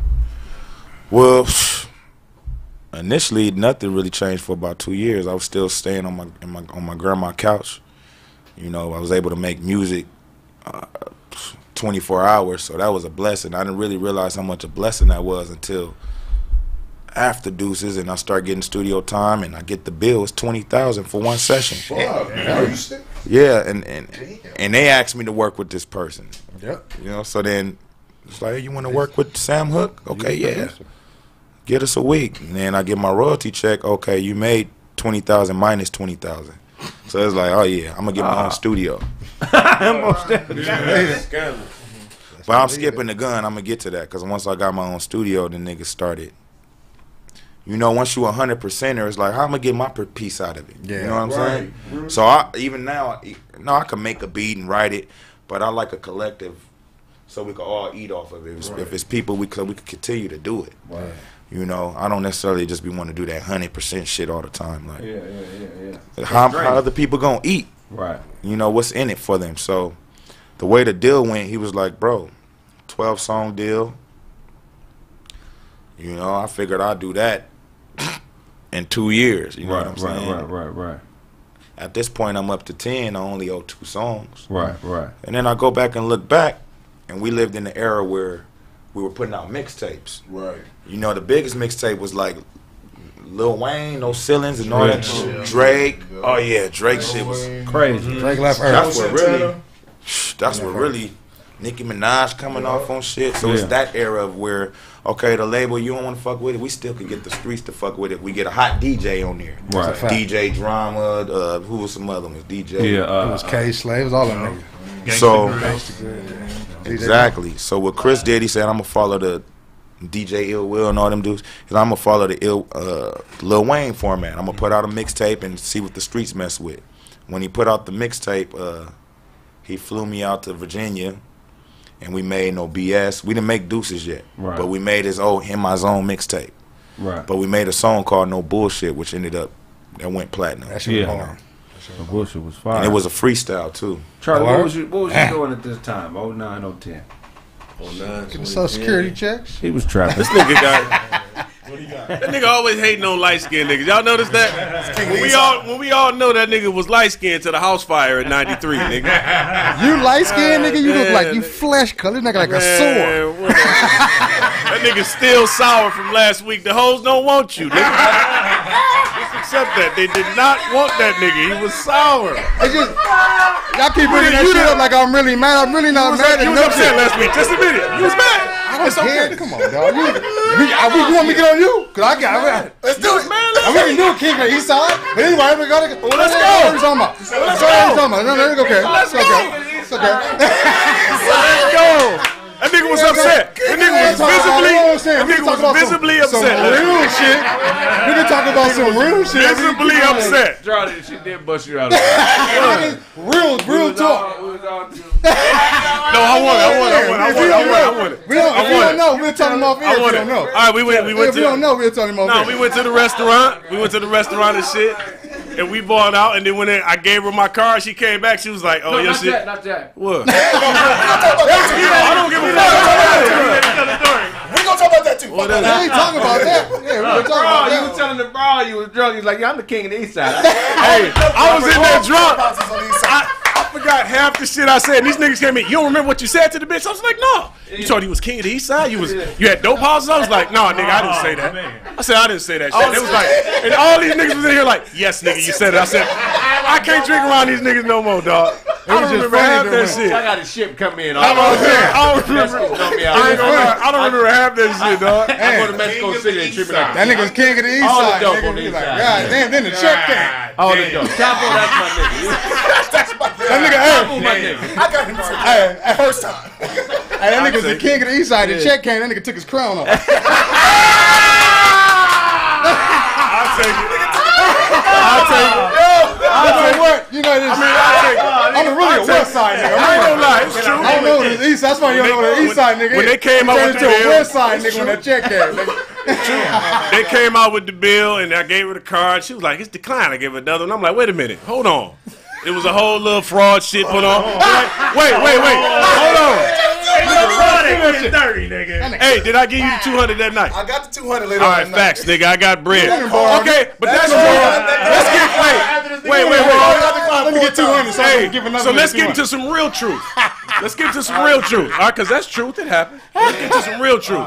It was a female on the show, flirting with everybody. One nigga really believed her and sent hard eyes on all her photos for 6 weeks. Who was that nigga that really thought that she wanted to fuck? Who was that nigga? Let's get some truth though. Who? Let's get some truth. Who went on a date with the bitch the next day though? This nigga.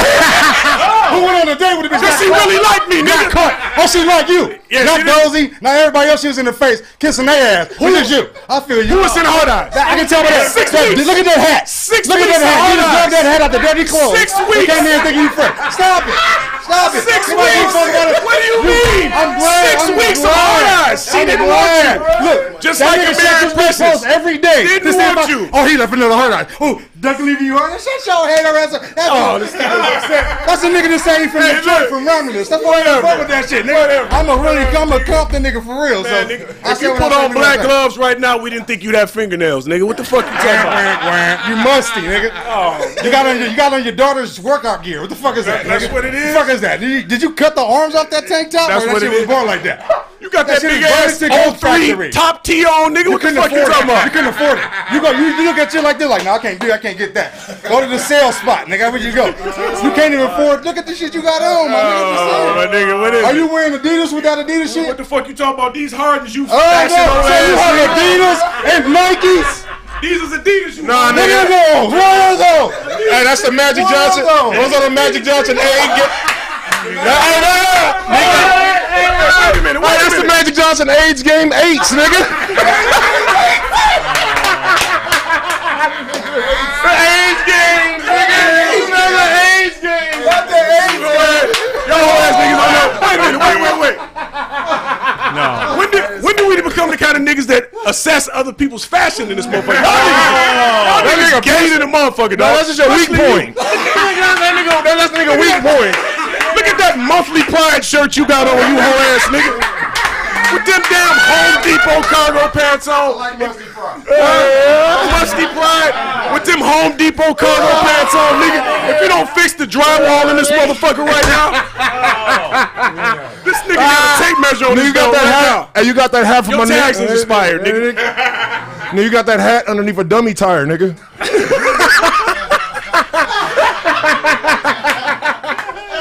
That nigga went to change his tire and found that shit and said, you know what? Shut your hungry ass up. The only way we can get you to participate in a water fight is by putting milk in the gun, nigga. You look like an old ass vice lord, nigga. That nigga still tilt his hat to the like you get your ass nigga. That nigga used to be a gangster in his time. Niggas dressed like this, my nigga. You dressed like an 8th grader, bro. You the only nigga that'll show up at 43 with some braces. Nigga, fucked up teeth. Nigga, you dressed like you wired, my nigga.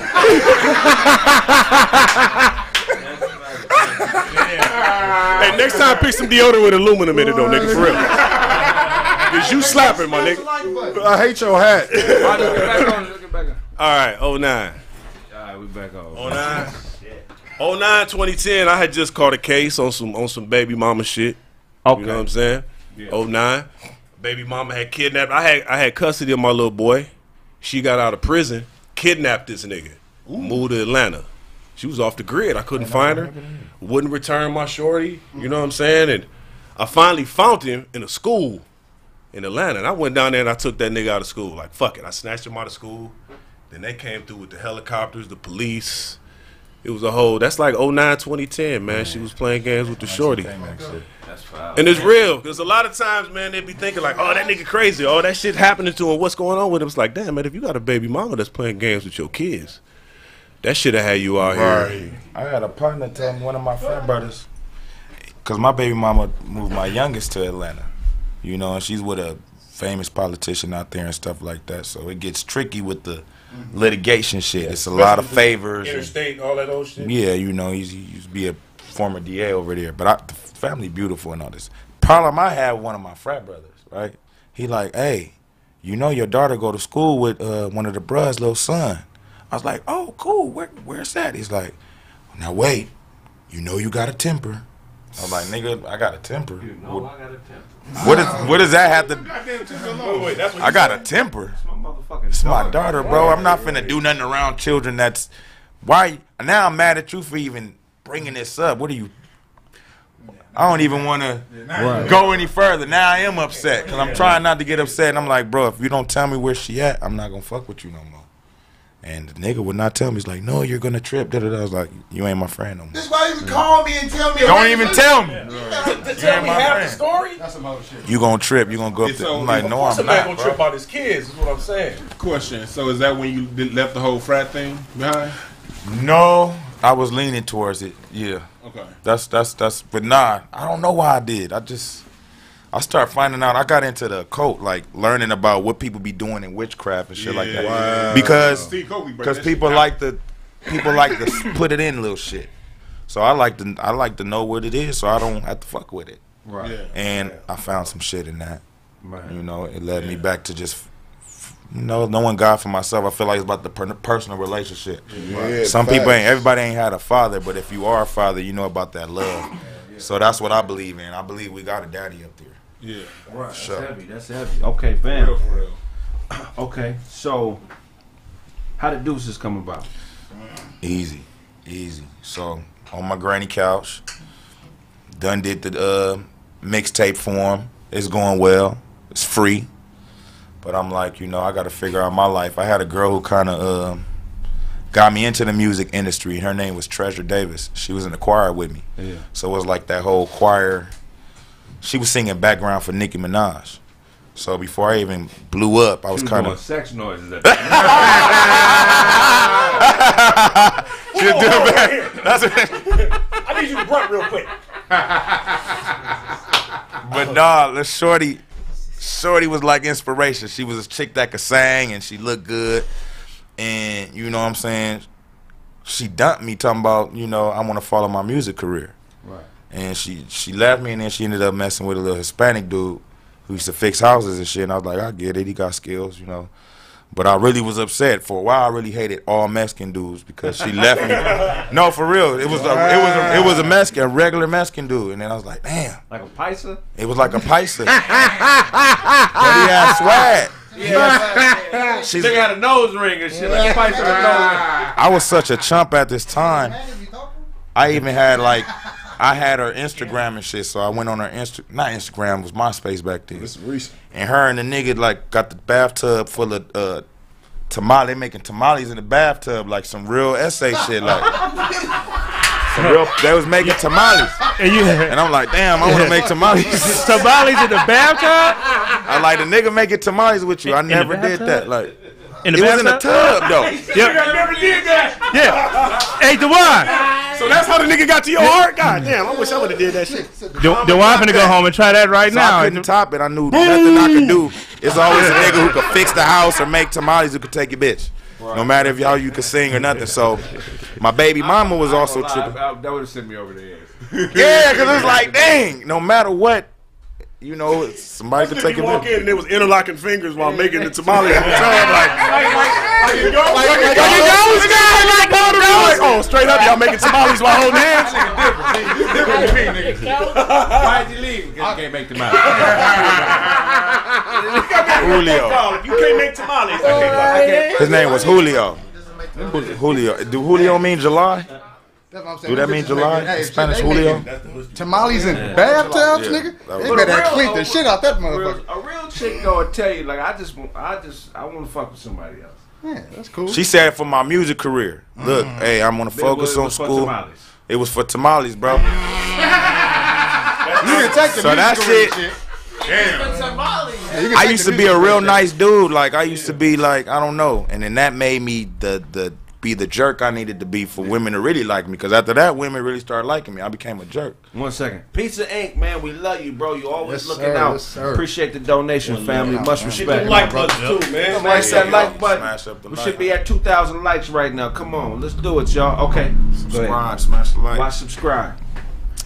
But yeah, anyway, she left me, and then she started doing music. I mean, one time she like, oh, I'm around where I'm thick, and he done slipped me a pill. He trying to get. She used to always make me feel like these music niggas was after her. Right. And I couldn't compete. So I'm like, all right, bitch, watch. All right, bitch. This is where because you gonna see where the passion for the song come from. Then I found out I'm having a child that January. So my baby mama start tripping. She'd go on my phone and Carrie Hilson to say something like, "Hey, babe." Carrie Hilson didn't even look at me like that. I don't think. Right. But that's Carrie Hilson, though. I looked at her like that. I had a Carrie huge. Hilson, though. Nigga just dropping the rate like it's regular. Like, girl, this ain't no regular bitch. This Carrie Hilson. Bitch, you know her words. Bitch, you know her music. This nigga act like it's Ramona at the DMV. It's Carrie Hilson. Your girl said, like, okay, I can see that. Nigga said KK. KK just text me and like, KK tripping. It's 2 in the morning. She talking about what you She'll doing. say something like, "Good night, babe," or Jordan Sparks be like, "Good night, babe." The nigga another one, George. No, because these are the two people used to get my ass beat by this girl all the time. Hey, that ass whooping was worth it, nigga. You gonna see why though? I'm not name dropping. I promise everybody there. I'm not name dropping. Anybody who think that's a goddamn loser. So yeah. Sit on this man's couch. These people used to text me, and I was developing that relationship with them. And my child's mom she was pregnant at the time. She couldn't take it. Right. One time she was a Delta. Right. She She took didn't her. work at the airlines, you dumb. that nigga Cam thought he was balling. I saw the nigga everywhere. I saw a nigga do the song. I was like, oh, okay, she didn't work at no airline. At a Marriott. And they're gonna be in her inbox for a buddy pass. This heard you work at that. Go ahead. So whenever I go to the shower, she gonna go sneak in my phone. And we wasn't together, but we was, shacking up and shit. You about to have my baby? I'm gonna be over there. Man, she go on my phone, see somebody. Why is she saying baby?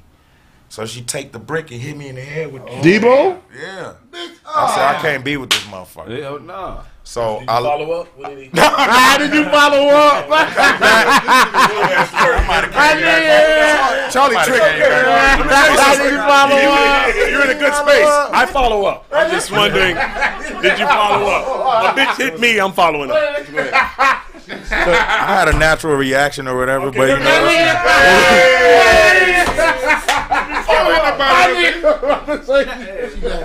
ain't about no damn brick. Damn. she hit me with the Delta brick. It's called a burden. Oh my God. She hit me with her burden. Oh my God. But any good athletes know you just sometimes you have follow through. You know what I'm saying? Bitch hit me with a brick. She gonna be seeing birds. Yeah. Hit me with a brick. So that's why in the song I'm like the other chick I'm with never complaining. She make me want to leave. Hold on. Oh. He beats women. Esther, stop with the bullshit. Look, there's two different things. There's a Really? difference between hitting a woman and hitting a woman back. Right. Self-defense is a real thing. I'm not letting no bitch just beat on me because she's a woman. Right. You might get one pass, you hit me in my mouth, I might say, hey, and lock you up. But if you keep coming for me, bitch, I'm going to have to send you. I'm going to have to send you. Gotta go. I don't think it's right to hit a woman, but to hit somebody back in self-defense, Right. we're people before we're our gender. Right. You need to be treating people the way you want to be treated. Right. You feel what I'm saying? And that's the bottom line. True. And I think what they're talking about more so is like when stuff starts looking like a pattern. Right. But y'all don't understand that, things could look like a pattern. It's what somebody says, what you saying, and it's the truth. You guys don't know the truth. I'm a guy that's operating the truth. I would never lie to you. I don't hit women. I have 2 daughters, and anybody hit my children, I kill them.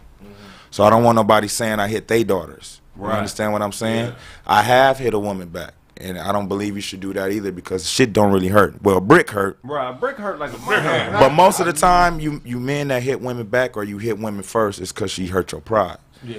And you can't really cut open and see your feelings. So. But yeah, we have to separate because people will muddy the They put me with them. Yeah, they're gonna muddy it. Yeah. But look, man, it's like there's women who have killed men. Yeah. Right. Yeah. So let's so let's not stop. Let's stop acting like some of these women are defenseless, helpless women. Some of these women are prideful, manly, egotistical women who feel like physically that they can do whatever they want to you. You can't just be hitting on a man as a woman. If you're a woman and you're with a man and you feel like you got to put your hands on him, I'm telling you as big bro, you need to leave. Because you're putting yourself in a deadly situation. The only way I can make it out, I got shot by a woman. And the only way I could make it out, because she was fucking with the gun after she shot me, trying to get it to work to kill me. I beat the dog shit out of her. Right. If I wouldn't have did that, I wouldn't have got out that situation. Right. How many times did you hit her after you knocked her out? I get probably a good 12 piece. KFC the first one put her to sleep, you kept going. I kept working. Nigga, shit snapped. But if I wouldn't have done that, I probably wouldn't be here today because she's fucking with the gun, trying to get it to work. So chill with that narrative that every woman is innocent in all these situations. You was almost just because they pretty, don't believe everything. You was almost on an episode of Snap, nigga. Hey, but it's 2 things with that because I've had to counsel domestic violence relationships before. It's 2 things with that. One, the majority of women who are in prison, they're in prison over crimes of passion. Women don't go out and rob banks. No. Most time they're in jail because they did something within the house. Right. The majority of domestic violence is caused by women. And number 2, we have a generation of women. 2 generations now that was raised that everything is equal, men and women are the same, and all this bullshit that they have. Look, men, and I don't advocate for none of that violent shit. This is just something that I've observed in having to counsel this. Men, when it comes to men, when there are disagreements, men fight each other. Right. You know what I mean? Everybody has a point. Right. And we have a lot of women out there who were raised to get up in men's faces. Right. Yeah. And then you were misled by your mama if she told you that. All bad, bro. This isn't advocating domestic violence. This is a call to the ladies. You don't get in the man's face. Just like a man shouldn't say things and hit you and do all those. It's a 2-part. It takes 2 to tango. So you can't get all up in people's grills and do things because you can't control how someone's going to react. Say this too, Stay Devon. civil with your conversations. Say this too. Don't burn a nigga shit either. Don't destroy his property. Don't do any of that shit. Just talk. Yeah, just because you can't. So we ain't saying don't hit a nigga, burn his shit up. No, we ain't saying that either. Right. All that shit is assault also. Spitting on him, throwing shit at him, all that shit. Don't do any of that shit. Well, there's a word that's thrown around a lot lately because people forget that white supremacy, one of the main principles of it is confusion. Yep. Right? And there's a word since I spoke out on the whole Tahir situation with Precious, there's a word that I've been seeing thrown around a lot, conflating. Conflating, right? And it's when you muddy 2 issues, yes, like 2 things that are exclusively different, you kind of make them form together. You know what I'm saying? A decent, everyday, respectable woman is a lot different than a woman that's physically violent. Yes. And a lot of times what women tend to do, because a lot of women have a gender bias, they feel like because they're a good woman and they do the right thing and that they don't test men and do things to physically put themselves in harm and danger, that maybe every woman is like them. And that's just not how this shit works, man. Exactly. You know what I'm saying? It's not how it works, man. You got to hear both sides of the story in every situation. You got to give everybody the benefit of the doubt regardless of their gender. You know what I'm saying? You got to give them the benefit of the doubt. And we'll go to a commercial break. Make sure y'all smash the like button. When we get back, more of the interview from my boy Kevin McCall. Kraig Smith. Yeah. Hey guys. Oh. Hi. Nice You to must meet be Marty. Yeah, Marty. Nice to meet you guys. Oh, thank you. COVID-19. Hello, I'm Buck. Welcome to the Hells Angels offices. It's a nice office. Well, I mean, this is Beverly Hills. We are the first Hells Angels chapter in Beverly Hills history. Wait, I'm sorry. I don't want to be like rude or anything. I thought you guys were a white supremacist group. Yeah, you're thinking of Hades Angels. This is Hells Angels. Oh. Okay. Yeah, so how'd you hear about us? Well, a group of you guys actually robbed my grandmother at gunpoint. That sounds like us, man. But also Craigslist. Oh, you saw the ad? Yeah. Oh, great. Nice to know it's working. Yeah. Could you tell us a little bit about yourself? Well, I was working at Amazon, but I kind of felt like Jeff Bezos had a ceiling above our heads because we could only make $6 an hour. Well, there's a lot of room for growth here. Do you own a sawed-off shotgun? I was hoping that you guys actually provided that. We do not provide sawed-off shotguns to new hire employees. What are your salary expectations?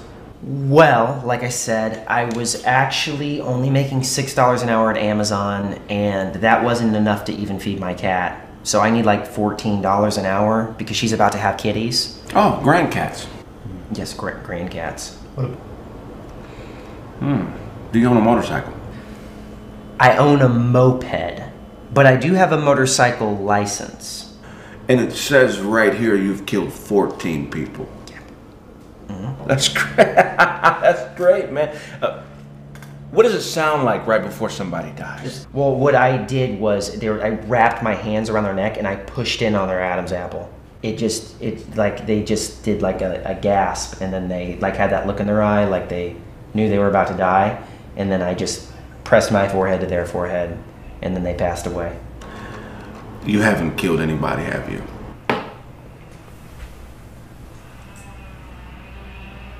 No, I haven't. I'm sorry. I can definitely tell. Look at your shirt. I don't think I'm out of line in asking why you would come into this office and lie. I mean, COVID-19, you just look outside, it's destroyed so many businesses, and Hell's Angels, it's the only place hiring right now. You guys in Walmart. You don't have a motorcycle? You don't have a sawed-off shotgun. Your head is in the right place, but normally we don't do entry-level positions. We would be willing to offer you the position for the 6-month unpaid internship. However, you would have to kill 2 people. Guys, I would be more than happy to kill 2 people. You got a lot of heart. You tell me who you want dead, and they're dead. The first 6 months you'll be riding in a sidecar with one of our oldest chapter members, Shit Buzzard. He'll be training you. Great. Guys, this is fantastic. Are you able to grow facial hair? I actually like it. I can, but it like comes in sort of like patchy. Like I have like facial alopecia. One moment, please. Okay, no problem. If you don't, excuse me here. Okay. Yeah, let's see here. Okay, let's just. Yeah, that definitely does that. Okay, let's just. All right, this it should be this. Just try. It's perfect. Now, that looks great. Yeah, looks great. Welcome aboard. Hey, I want to say thank you so much for hiring me. Also, remember your sawed-off shotgun. I'll text you the phone number of our illegal weapons distributor, and he'll get you started to get you a gun for a reasonable price. Guys, I can't tell you how happy I am. Make sure you wear a mask Monday. We have a lot of older members in their mid-70s, and they're high risk. I am not going to let you down. I am a go-getter. and I promise you I will not give you anything less than 110%, okay? We would expect nothing less. This is a big opportunity. Thank you. Congratulations there. Thank you. Take care, okay? Yeah. Bye. Shit Buzzard's really gonna love this kid.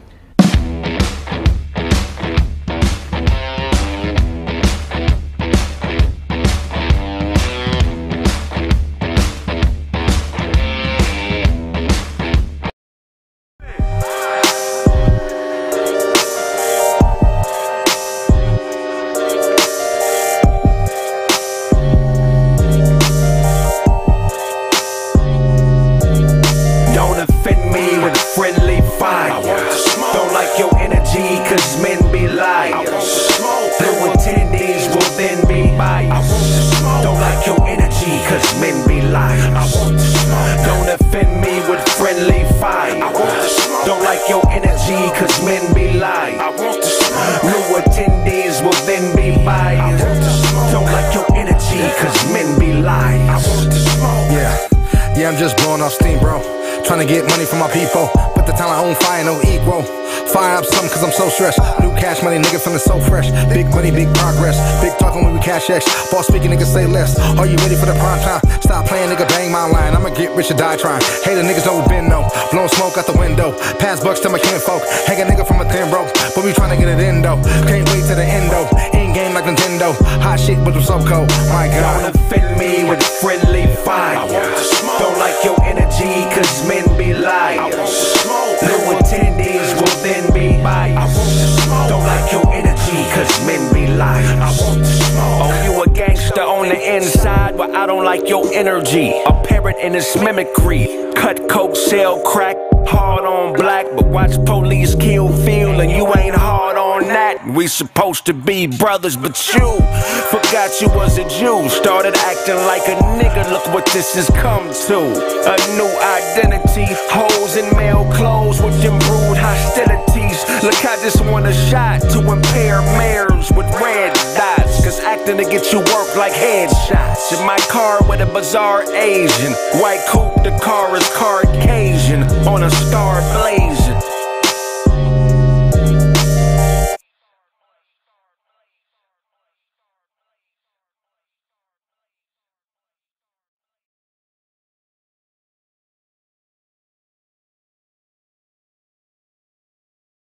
What up, my man? What's your name and where y'all from? Oh, man, you know it's J Hub from Compton, man. Okay. That's what's up. What's your name? Where you from? And I'm Walt, man. I'm from the IE, baby. That's how we roll. Yeah. IE's a big ass area. What part? Yeah, I grew up in Ontario. All right, cool. That 909 line, baby. Oh, that 909 line. Yeah, man. So what y'all about to get this game on? What's on the line? What's the stakes? You can do 1,000 a game. 1,000 a game? Oh, run 3 games. Run 3 games. You got that much space? Whatever half man slash amazing player coach. What are you doing?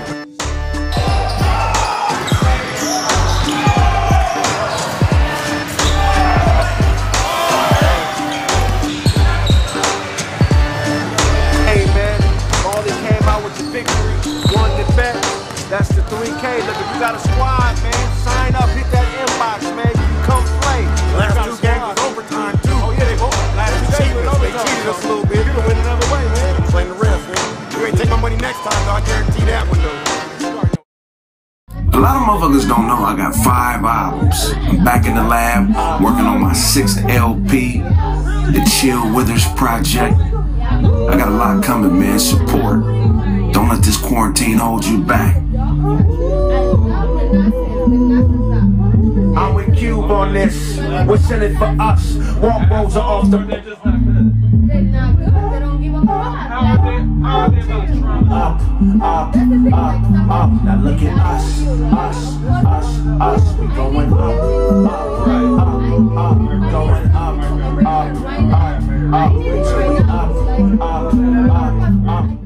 Trendsetter, pacemaker, changed my heart. Did everything in tools, then built my arc. Cause I've been old, childish alchemist, cause I've been gold. A lot of rebounding like Robin on the Sparks, and I've been told great men do it cause they've been through it with the right bimbo. I judge ya on what happens when I'm done. Will she raise soldier when he raise gun? Or will he get exposure and D-Wade's son? We fought it out, bad tenant, her dad didn't, gave notice and got it out. Now I walk in belief and travel without a doubt. If I owe you something, I'm not gonna be able to give it to you, but if you want it, you can get it from God, nigga. I'm tired of people not saying what it is, man. I'm a director. Hey, I'm a director. Places everybody.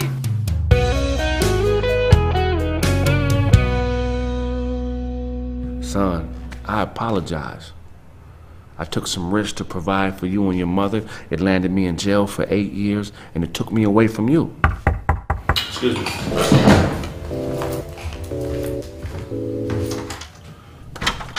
What's up, pimp? Hey. What's going on, Flink? Just left the shop, man. You left this up there. I figured you might Oh, need okay, this appreciate here, man. What that, y'all man. got going on up here? All Oh, right. y'all chilling. What's happening? Hey, Charlie, what's up, my nigga? What's the word, my God? What's up, big old man? What's the word, dog? Man, I ain't seen you in a minute, man. What you been up to? Oh, shit, not drinking enough protein shakes, Yeah, obviously. you know, man. When you light skinned, you got to play the part, man. So don't nobody fuck with you. You know what I'm saying? You can use that kind of language, man. Fuck the kids, man. Yeah, I feel you. I feel you. What's been going on, though, man? I'm telling you, nephew been out there doing it big, though. All these views, man. What is this nigga doing? This man is a lyrical and creative genius. I need me a thick nigga, but no homo though, cause that's that gay shit. Nigga, as long as I say no homo, it's not gay, right? Absolutely right, sir. Anime. Shout out to Charlie Google's film. Section. Can't call me Poppy, I teach her. This is so dumb. Everything about this was iconic. Let me know what you think, bro. I got you. We should should cold. Like, this needs to be the best meme. This needs to be the next Old Town Road. What's going on with you, you big French bull mastiff terrier looking motherfucker, you dog ass nigga, man? You just like your daddy, man. Look at you, boy. You get big. Ah, shit, nigga, I almost broke my hand, you buck. What you feeding this nigga? A whole lot of greens, You got some more of it? I'm hungry. They got some weed here. I want to take some time, though, man. I got to thank y'all, man. Okay. First of all, I want to thank you for holding down the shop while I was in the penitentiary, man. I'm just saying, just all you gotta do, nigga, is put the run the alternator, run the line to the alternator. Yeah, the tube gotta go in the hole.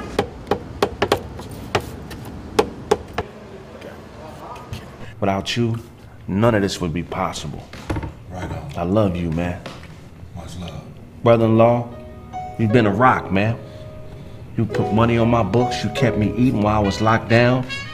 You was there for my son. You've been a rock for my wife. Whatever you need, I got you, man. I'm just humbled by that, brother. I gotta say though, man, if I had something in my glass, I would toast you. You've been doing right by my sister, and I really honor and appreciate you for that. I know things ain't been perfect, but you've been doing the best that you can. You know what I'm saying? Thank you, brother. And I appreciate you for that. Glass me up anyhow, even though mine's is empty. Toast to you. To my son, man, I apologize, Junior. I wasn't living right. And because of that, the system took me away from you.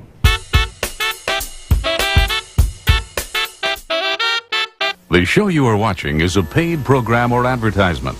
USA Network is not responsible for the claims and representations made by the sponsor. Hello world, I'm Cephas X. Hotep, I have a breakthrough for you today. Years ago, my ex-wife, come on, my beautiful ex-wife, we traveled to Kemet. I picked up what I thought was a harmless blueberry. Unbeknownst to me, it was a Gadoji berry. Gadoji berries have healing qualities. They heal any and everything. You ain't got no hands? Gadoji berry. You got a bad knee? Gadoji berry. You a little slow and don't know where to go? Gadoji berry. Baby, bring me a berry. Hurry up now. Hurry up, baby. Okay, baby. I mean, you need a damn dagger to give me a berry? Why you got a dagger? My bad, baby. Okay, I mean, you know. Get the fuck up out the screen. Look. Yeah, this dude got the key to success, homie.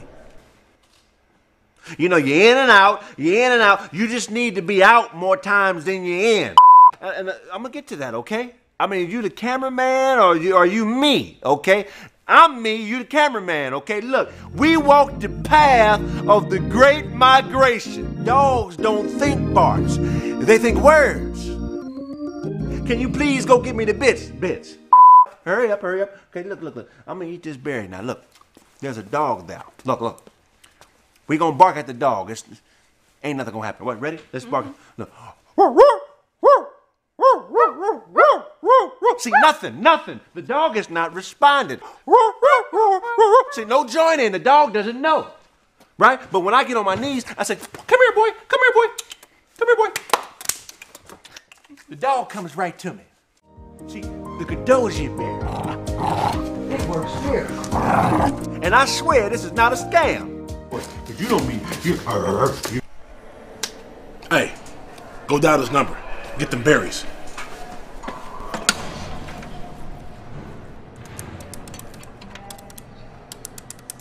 Hello? Hello? Who we getting collect calls from, baby? We getting collect. Okay, Joker. Hi, can I speak to Cephas X, please? Hold on. I'm trying to get a 3.5 of the Goji berry. What? Could you wrap those up in wool? Are you playing? Hang up the phone. Alrighty. That was classic. Why y'all people? Serious callers, please. Okay, caller? How you doing, caller? How can I help you, caller? Yo, Kraig, it's your pops. What pop? It's your pops. Code 819. Come on, man. 819. I don't even remember. Police!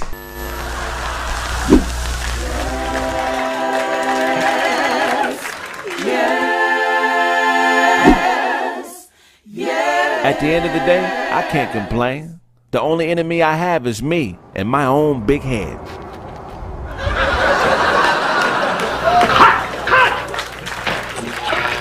Me and Charlie Google's been running scams since 1985, partner. Get it from God, my nigga.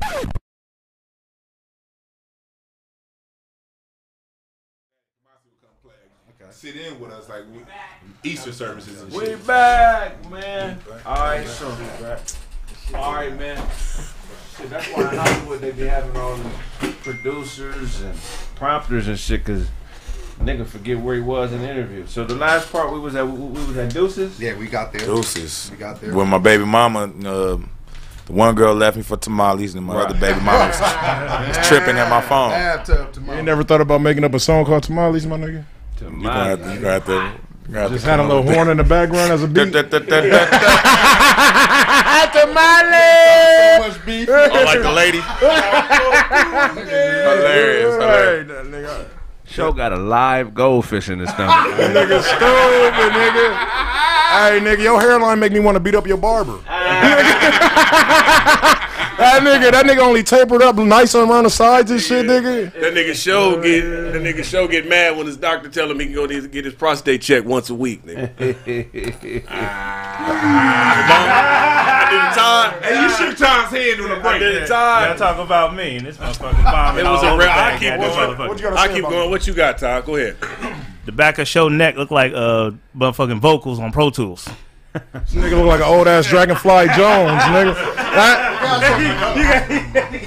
That nigga Todd got an RV parked by a playground right now, just in case. Just in case, nigga. You had that shirt since you was 8, nigga. All right. We didn't get the edibles done. And that nigga got an R. Kelly mask wrapped around his head, nigga. That nigga grandma got an R. Kelly 12 play vest, nigga. You should stop. This nigga. That was a late hitter. That was a liver shot. That nigga Dewan built a cult following by leaving restaurants bad Yelp reviews, nigga. Show killed the Siamese twin.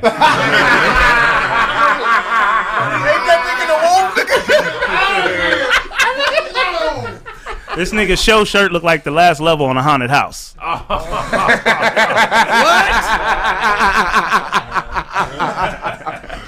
Oh, shit. That nigga Todd look like your uncle for real, nigga.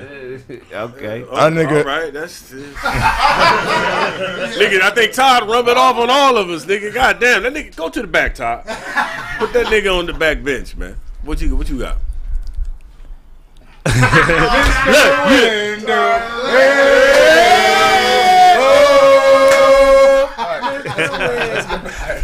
This nigga Dewan last week had on that custody battle shirt. Nigga, he was dressed up. You seen it? It was a button up. That nigga Ty got it. That nigga Ty got an E&J hand lotion. Nigga. E&J hand lotion. Yeah, that tickled a little bit. That nigga Dozy got adopted by a white family when he was 3. This nigga. And they paid all my bills on time. That nigga Todd's beard is attached to his bandana, and he put it on together at the same time. All right. Otto, you got cinnamon in your braids, nigga.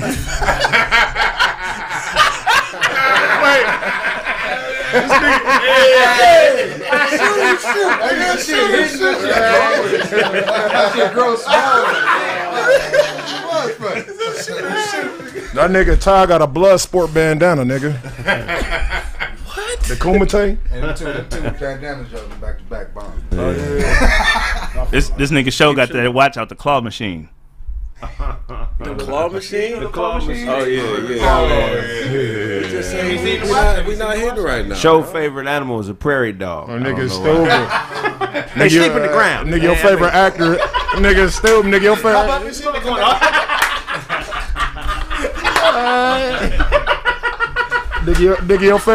Nigga, your favorite actor is Brian Pumper. Nigga.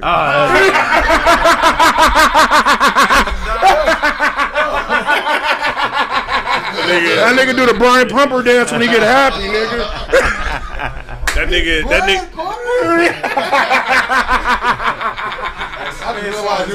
Yeah, bro. That nigga show got a closet full of gas station watches he ashamed to wear, nigga. You stupid, nigga. All right, deuces. That nigga. I got one more for y'all, man. I got one more for y'all. That nigga Kevin McCall look like show public defender. But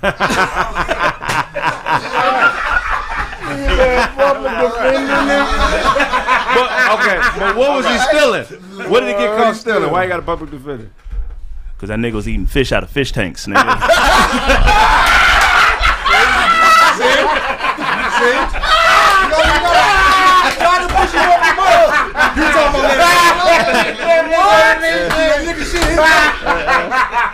They got 9 hours of pet store surveillance on the show. He got a bag of goldfish. I like that. Hey, show shirt look like the back, look like he took it out of his fish aquarium. We got the dark. That nigga got the Cisco braids, nigga. So where the baby at? Nigga, if you don't shut your Dante Wilder hairdresser having ass up, I nigga to this day looking ass. He get his hair braided by Passion till this day. Oh, not the mama looking ass. Wait, I use that. Yeah, I use that. Yeah. I use that on Kraig and Brandon. Yeah. Oh, you took your joke and used it on you? Yeah, he took me. We don't stand there. Wait. I use that joke. You got the dinosaur dad? I said that to you. That nigga Otto work for ADD, nigga. That don't look like him though. Otto work for ADD. Still the jokes back there, nigga. That nigga back there with the camera recording. And let me say this for the record, dog. Cause what was it? 2 years ago, MTV stole Roast Me and put it on they shit, and Pat went up like, man, they stole my show, I need y'all to ride for me. MTV stole my show, y'all need to ride for me. Pat, why you ain't had that same energy when Leslie stole old girls jokes, dog? That's all I'm saying. That's a valid point. I mean, I know I wasn't gonna say nothing about this episode, but we was riding hard for Roast Me with MTV. Remember that shit when they stole it? I roll hard for Pat. On that, I roll hard for Pat. See, what Pat don't know is I got like connections and shit in the music industry and shit. I know niggas. 6 albums. You feel what I'm saying? I got 6 albums now. Nigga, 6 albums. Know me. Yeah. I roll hard for them, but I ain't got no beef with them.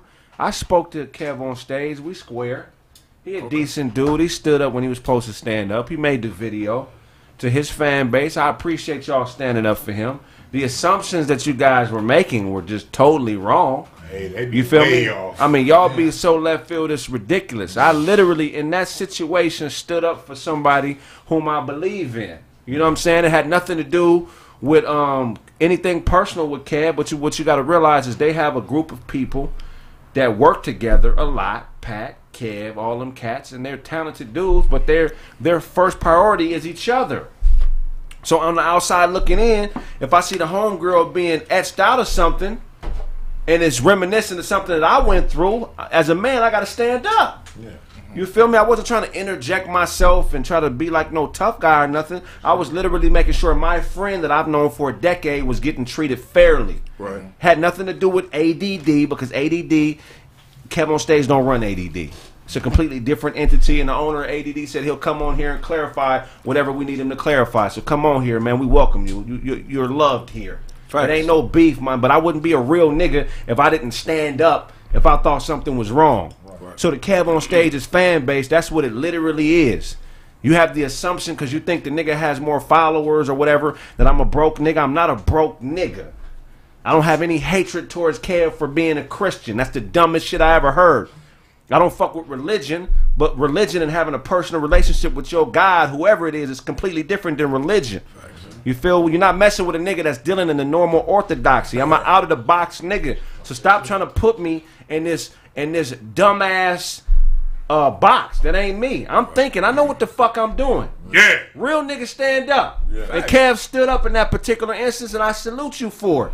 Now all that there's left to do is for all those people who had the energy for me for standing up for the homegirl, let me see you ride on Leslie for being a thief. Let me see you stand up for Tahir if she is accusing him of something that he didn't do. That's what I want to see. You wasting your energy on a nigga that was just standing up for somebody. So let me see if you guys do the right thing, because the energy, all the messages that y'all inundated with me, inundated my YouTube with, y'all need to spend that same energy on Leslie, because Precious worked closely with Pat, Kev on Stage, Tahir, and Tony Baker. And none of them stood up and rolled for her. And that's why I did, because I don't fear Leslie at all. Right. Fuck her agency. Fuck her if she continues to be on that bullshit. I can forgive her. I don't have no beef with her, but I'm not standing down for nobody. Fuck Hollywood. Hey. You feel what I'm saying? And that's just how I feel. You feel what I'm saying? So don't get at me. Stand up for motherfucking Precious. Talk that shit, man. That's right. You want to be up in here trying to judge my character because I'm not no docile, churchy type nigga, because I'm not bending to the knee for these motherfuckers, but you niggas ain't stood up for Precious. And I'll make this clear. Me and Kev on Stage is straight. I don't have no beef with Kev on Stage. I never had beef, but I had to call it how I seen it in that situation. And from here on out, I don't have nothing to say about it, but just know that all you motherfuckers that was trying to ride for him, I respect that. I really appreciate that y'all follow him, you know what I'm saying, and that y'all do what y'all do for him, but you're misguided if you think you can get in the chat room and make some character references to my intentions on why I do it, because there's a multiplicity of reasons that exist outside of that you guys will never be privy to, because me and Kev squashed this shit. Right.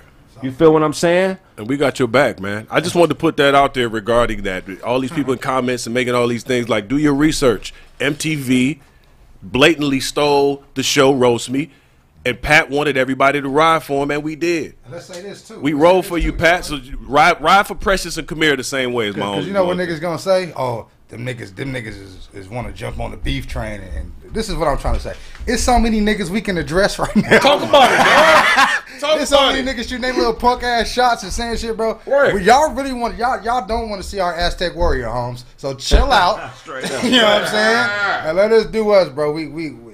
What Kraig did was very commendable. A lot of niggas wasn't gonna do it because they scared. They scared. They don't want Let's keep it real. Let's keep it 100. Tony Baker, Kev on Stage, Tahir, that whole group of people, Pat, they work hard. They do. And they got a pretty big following, and I respect the work.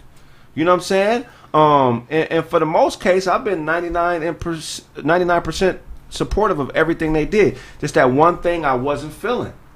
I just wasn't feeling that at all. And it still weirded me out.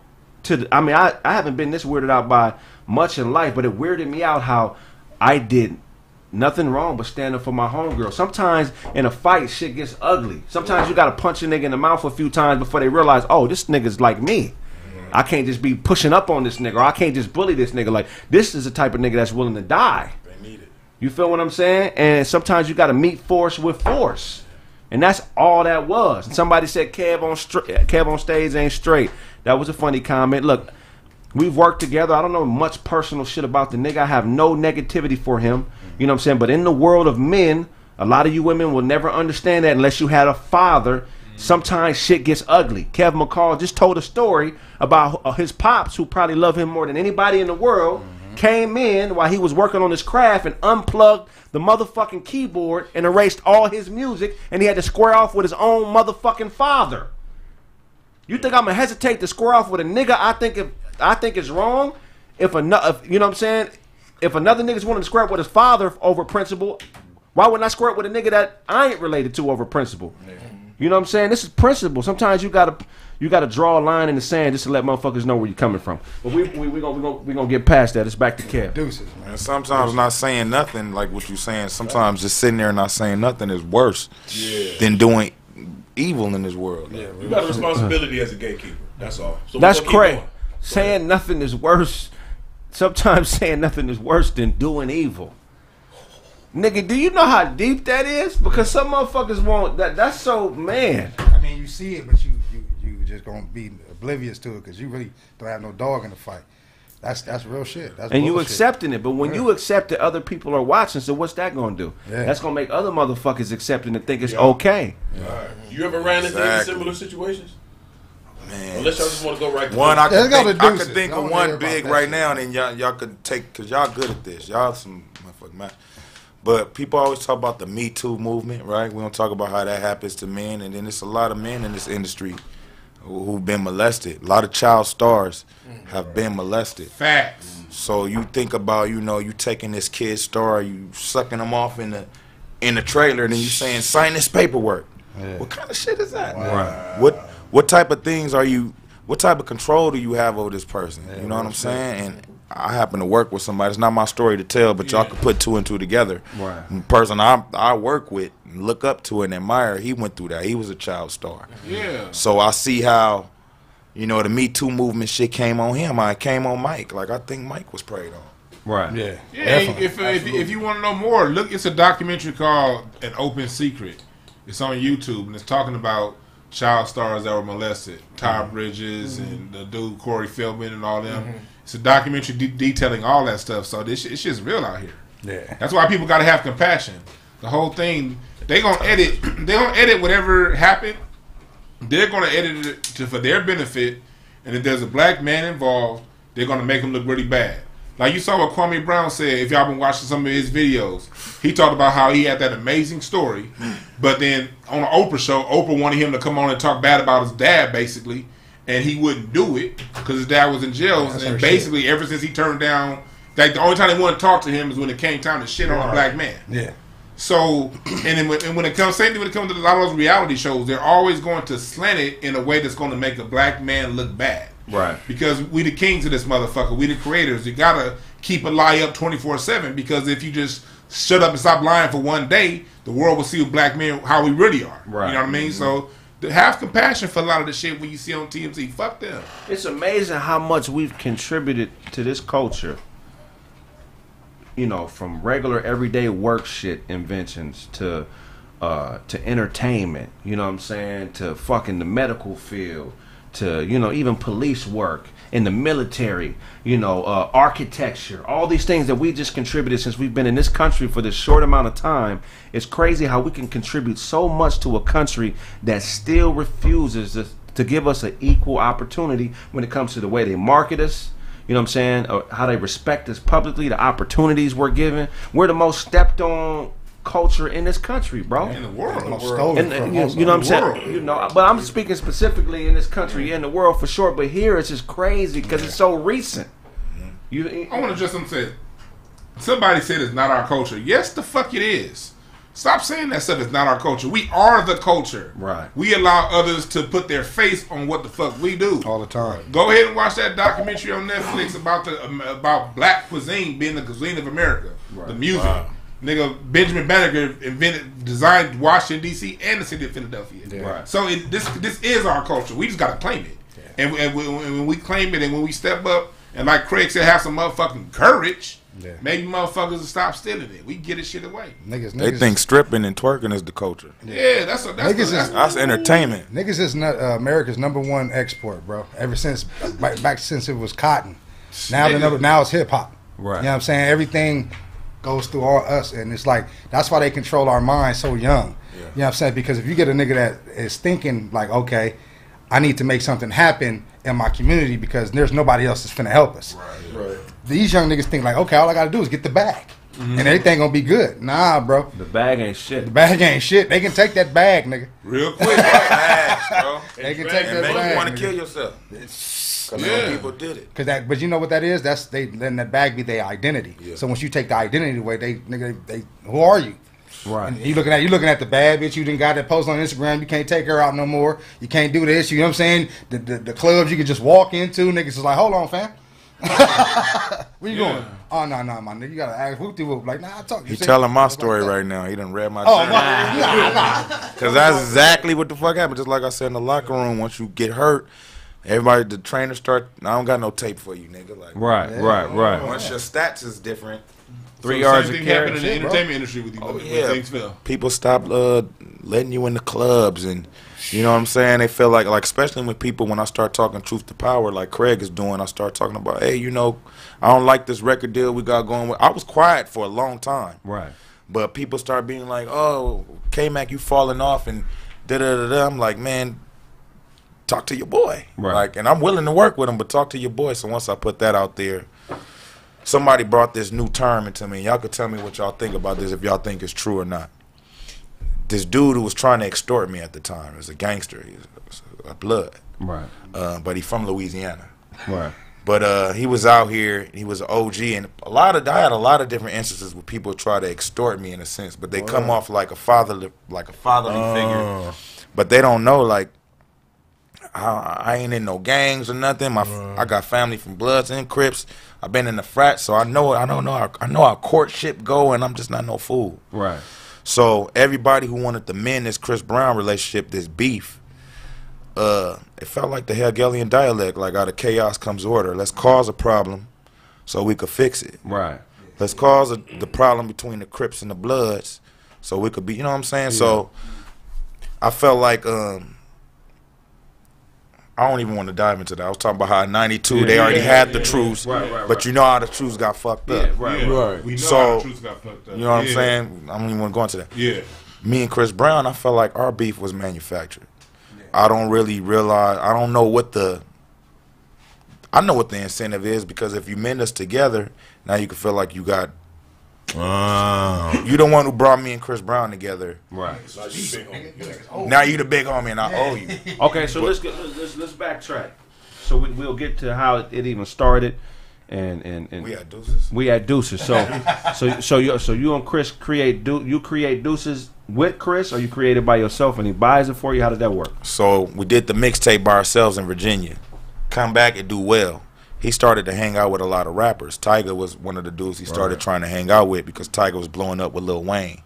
But Tyga had a lot of style. Like, it was just something about Tyga that we all thought was really unique and cool. I didn't think his rhyming was that dope, but it's just something about his everything, you know. And Chris was really into Tyga. Right. Like, Tyga, you probably don't know that, but Chris was a huge fan, bro. He just talked about you, studied how you dressed, dyed your hair, everything. Right. You know, so he ended up hanging with this guy. He wanted people to stop looking at him like this pop locking guy. He wanted to show, you know, he got that pimping in him. He got that edge. So I was like, look, I got some songs for y'all, but hear my shit too. Sent them the songs for Tyga. They used all of those, but Deuces was my single that I had already put it out. Yeah. And it was going crazy on Facebook and shit like that. Played it for him. I guess while he was waiting for me to come out there with Tyga, he like, nigga, I need this record. By the time I got out there with him and Tyga, they started recording it. And nigga, Chris kept really like, this shit dope, but your verse kind of whack. Like, do that shit over. And thank God he made me do that, because I wrote the first part, and he owned like a McDonald's across the street. A lot of people don't know Chris Brown owned a gang of little like McDonald's and shit. So he sent me to one of them. I ain't gonna lie, that's some fly shit. That's some fly shit. Go to my McDonald's. Yeah, go get that. Right. Ice cream machine work. Right. Y'all niggas He just walk in the back, start grabbing shit. Bitch, I'm writing the verse. Leave me alone real quick. Chris said I can do this shit. Nigga, put an extra patty on that Big Mac, bitch. I'm writing. Nigga got a studio in the break room, nigga. Boy and a girl. Right. Unisex, bitch, unisex. Okay, go ahead. That's a So by the time I came back to the studio, he laid, you know, Chris Brown, one of the fastest recorders I ever seen in my life. Only person I know who can do hit songs literally in 5 minutes. Yeah. And a lot of the credit was a lot of people who taught him back in the day, will.i.am, the Underdogs. He told me little people who taught him little shit. But Lil Wayne was one of the people who taught him to record real fast and start recording, just start laying melodies and freestyling. That's how he got his style he got now. My style is like that now, too. Right. So by the time I got back, he laid his shit. I started laying my verse. He was telling me some of my parts was weak. I didn't have any spaces. So one space, he like, say, I'm a dick, so it shouldn't be that hard to swallow. I was like, that's hard. Right. So I put that line in there. Chris, that line is a Chris Brown line. So all the people think Chris ain't got bars. He got some. My nigga saucy with the writing too. Tiger took about 4 hours to write his shit. Yeah. I left, came back. Kind of weak in the motherfucker. That's how I was thinking. I was like, this shit kind of boo boo like. Hey, Tiger. I don't mean. I like they be Tiger. thinking that. Listen to the song like. Did they tell this nigga this shit was whack? No, he had the nerve to say like, man, I didn't even like this song, you know, when I first heard it, but you know, I guess y'all like it, and he said that on 106 in Park, and I'm like, nigga, you know why, nigga? Saying we know why. But yeah, so I don't even think I was really supposed to be on there, but I was like, Chris, the only way I'm gonna let you have this song, if I stay on it, is like I'm gonna let you stay on it, with your verse whack, did it over. That's how the shit came out. So we put it out free, and then that shit just was going crazy. Yeah, that shit did. I remember was bumping that shit on the way to Vegas, back to back. I was like, Used to freestyle that shit. yeah. But it sucks because I signed the paperwork with him after that first mixtape. It did decent. Everybody was like, oh, who this dude writing? But Carrie Hilson talking to him like, who writing this? Oh, him? Okay. I signed, but everybody was like, man, if you would have waited till Deuces came out, you could have had leverage with just to sign with the publishing company. They would have gave you $3 million, $1 million, just to sign with them. I signed for $50K. Yeah. $50K. That's wild. Damn. A nigga could have had $1 million plus that $50K because it was. People was like, well, you have the potential to write hits. Now we want you to sign with BMI or sign an ASCAP or.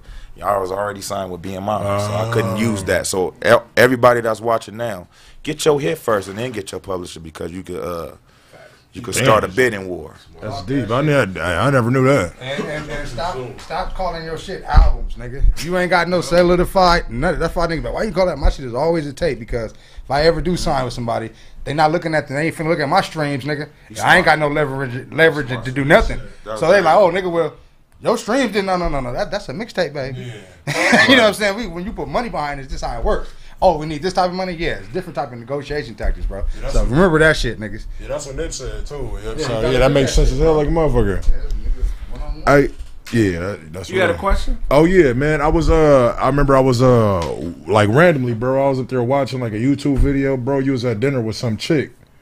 How did that, like, you know what I'm saying, go down as far as, like... In Atlanta? Yeah, I believe so. That shit went viral. So I'm glad you asked me that. So this goes into how the media tries to, they'll chop up shit and try to make you look evil, and it's an agenda. I don't know if this person, I don't even think this person's connected like that.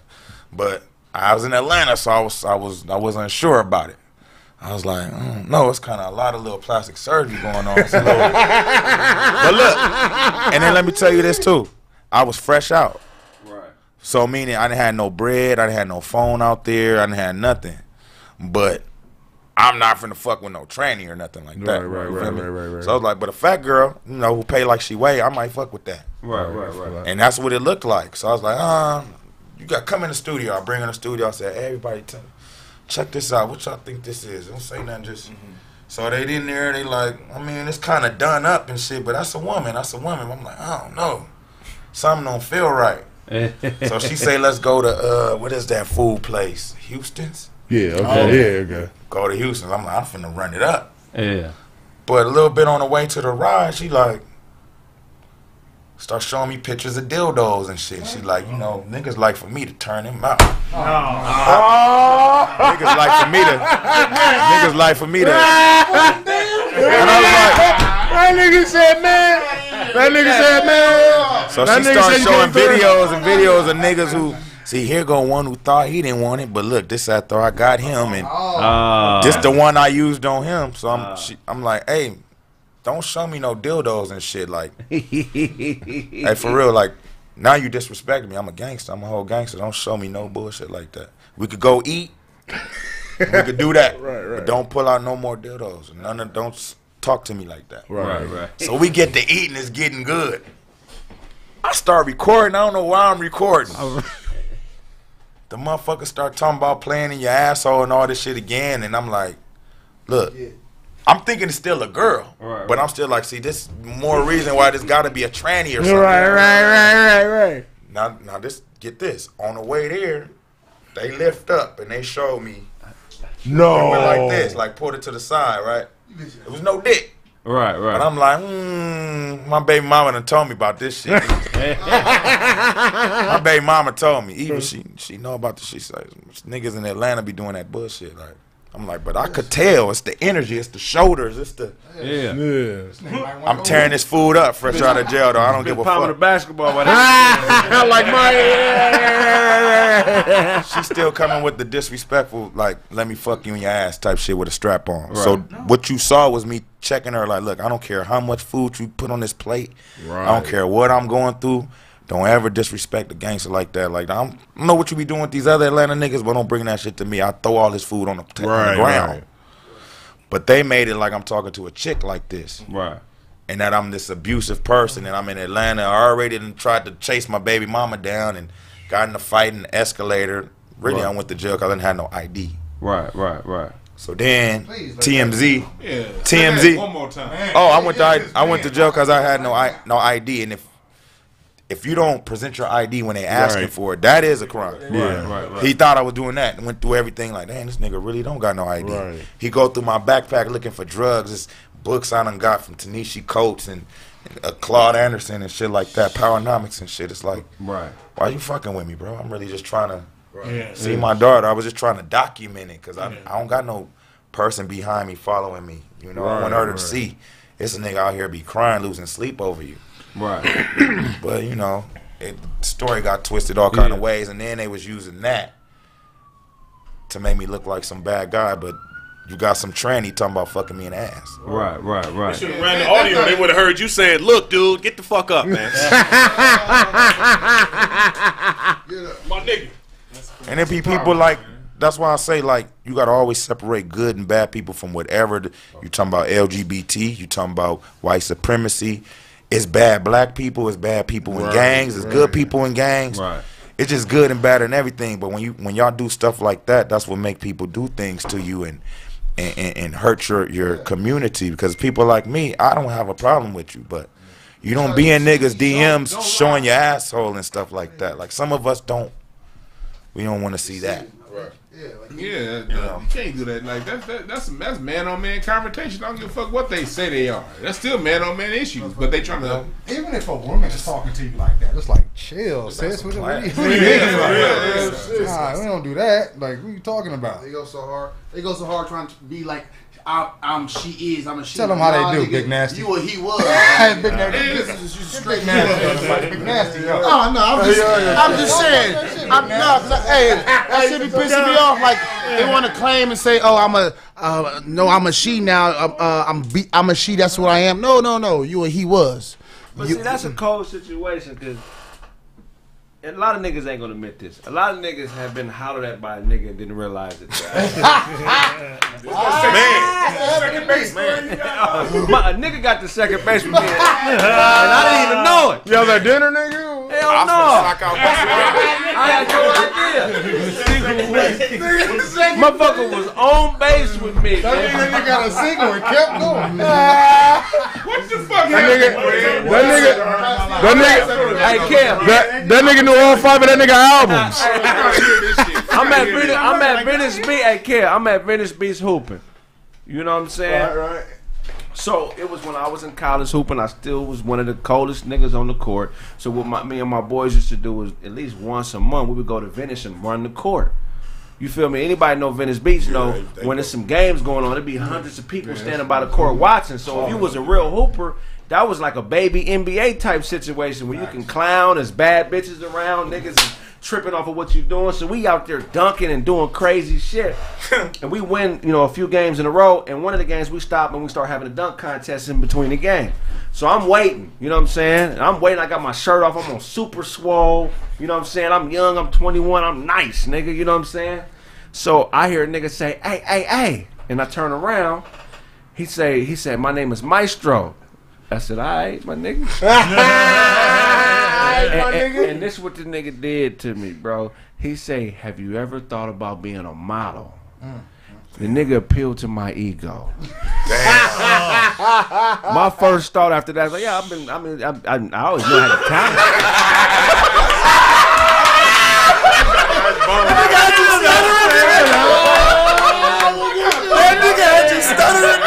That nigga said, here's my portfolio. I'm trying. That nigga start flexing his chest muscle as he told me. That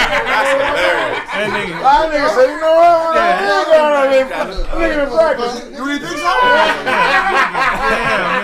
So he's Check like, out my look, he's like, portfolio. I got a studio. I get a lot of dudes work. You know what I'm saying? I can get you some pictures. Give him that word. Give him that word. Straight to the That's what they do, right? Test shots. Test right. Get you some shots. Really? Give me your number. I'll call you and come down to the studio to take some pictures. I'm like, yeah, for sure. It's all good, my nigga. But I'm not even paying attention because you already know in LA, like when we younger, even though we live in LA, like it ain't Hollywood. You don't see a lot of You don't see that weird shit in the You city. don't see it. Like it's niggas we grow up with that's gay, but we don't even look at him like that. That's just little Billy. Like nigga, he fuck with niggas, but it ain't like we don't think no way about it. Right. So nigga get my number. So me and my father have the same exact name. I'm the second. He's the first. So give me number to the house. I'm at the house chilling. It's 2-3 days later. Pops is in the next room. The phone ring. He answered it, and I hear him say hello. And then I hear him say, why the fuck you talking like that?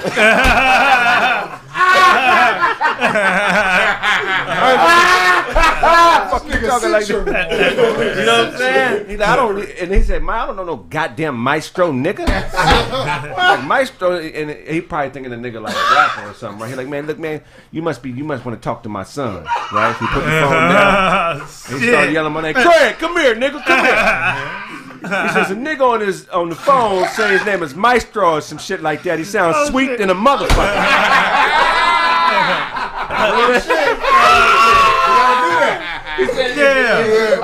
He said, is this some shit you want to tell me about? Right here, right now. I don't know what you talk about. What do you mean this nigga sounds sweet? So you hand me the phone, I say hello, and then I hear hello. I say, oh, this nigga.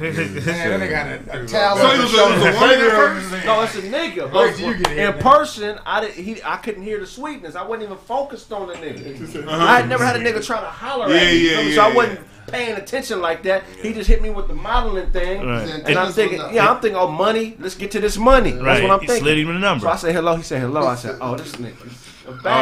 Right. Yeah. So I'm like, he like, look, man, I got some time at the studio today. You want to come down and take some pictures? He said, I got some Hennessy and some Hypnotic. Anybody get you an Incredible Hulk? I got them Incredible Hulk.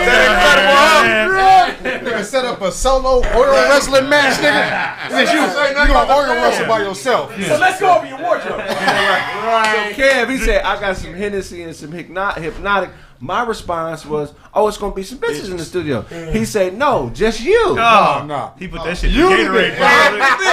You bitch, nigga. I said, you know what, bro? I said, with all due love and respect, my nigga. He said, nah. Yeah, I said, bro. don't call me no more, bro. Yeah. You know what I'm saying? I don't know what you thought this was, bro, but it'll fuck around and be a long day for you. Man. I ain't got no issues with who you are and whatever you do, but I'm not that, my nigga. So don't call this number no more. Man, for real. You feel me? And then I just hung up. That nigga gonna be But the nigga can tell people, oh, Kraig Smith? Oh, I got the check. Mother gave me his number and everything. He backed out at the end. I almost had him. I mean, I even got him with the hypnotic. I mean, we was really close. They're gonna have you like so. Lay on your back, lay on your stomach, and arch your back. If you on the calendar calendar gay somewhere. person, He said nigga on the calendar somewhere. if you a gay person and you use deception to try to trick somebody out of a heterosexualness, you're a coward. And on top of that, I like that. I like it's called a pop fly. I like that. Pop fly. I mean, nigga running the second somebody for to catch that shit. You're out. Nigga. Hey, look, if you do some shit under false pretense like that, you're borderline molester. Yeah, really. That's molestation. That's predatory. Yeah, that's predatory sexual behavior. That's molestation. You go around, so you have one person thinking it's one thing and it's something else, and then you can't say we all the same. Goddamn it, because two men in the same room fucking stink. Yeah, you know what I mean. You know what I mean. It's just a nasty ass smell. Boy, that ain't room you fucking stank, nigga.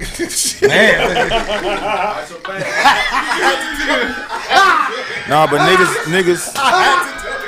This nigga Dozy right here smell like. Nigga smell like the Serengeti over here. Dozy smells like some expensive cologne. Fuck what you talking about. We ain't never seen this one. Hold on. You smell like cologne in armpits, nigga. Charlie, baby. Let me tell y'all what y'all don't. What y'all don't. His NFL Combine shirt. That nigga mad because I'm swole. Your bad built ass. Yo, shut your bad built ass up. Look, I'm talking about you, nigga. You wildin'. What y'all don't know is that nigga Dozy has been on TV. What are you saying? Let's go. Oh, we gonna get it going? Right, go ahead. That's a classic. The segues. Yeah, the segue to your joke is hilarious. That nigga took a deep breath. Let's get into it. Talk about it. You made a TV appearance before, haven't you? Nigga, you was on TV when you was 3 on that old charity commercial, nigga. You was. With the flies on your head, big stomach having ass, nigga. Go ahead. Let's go. Keep going. Got that head up the dryer.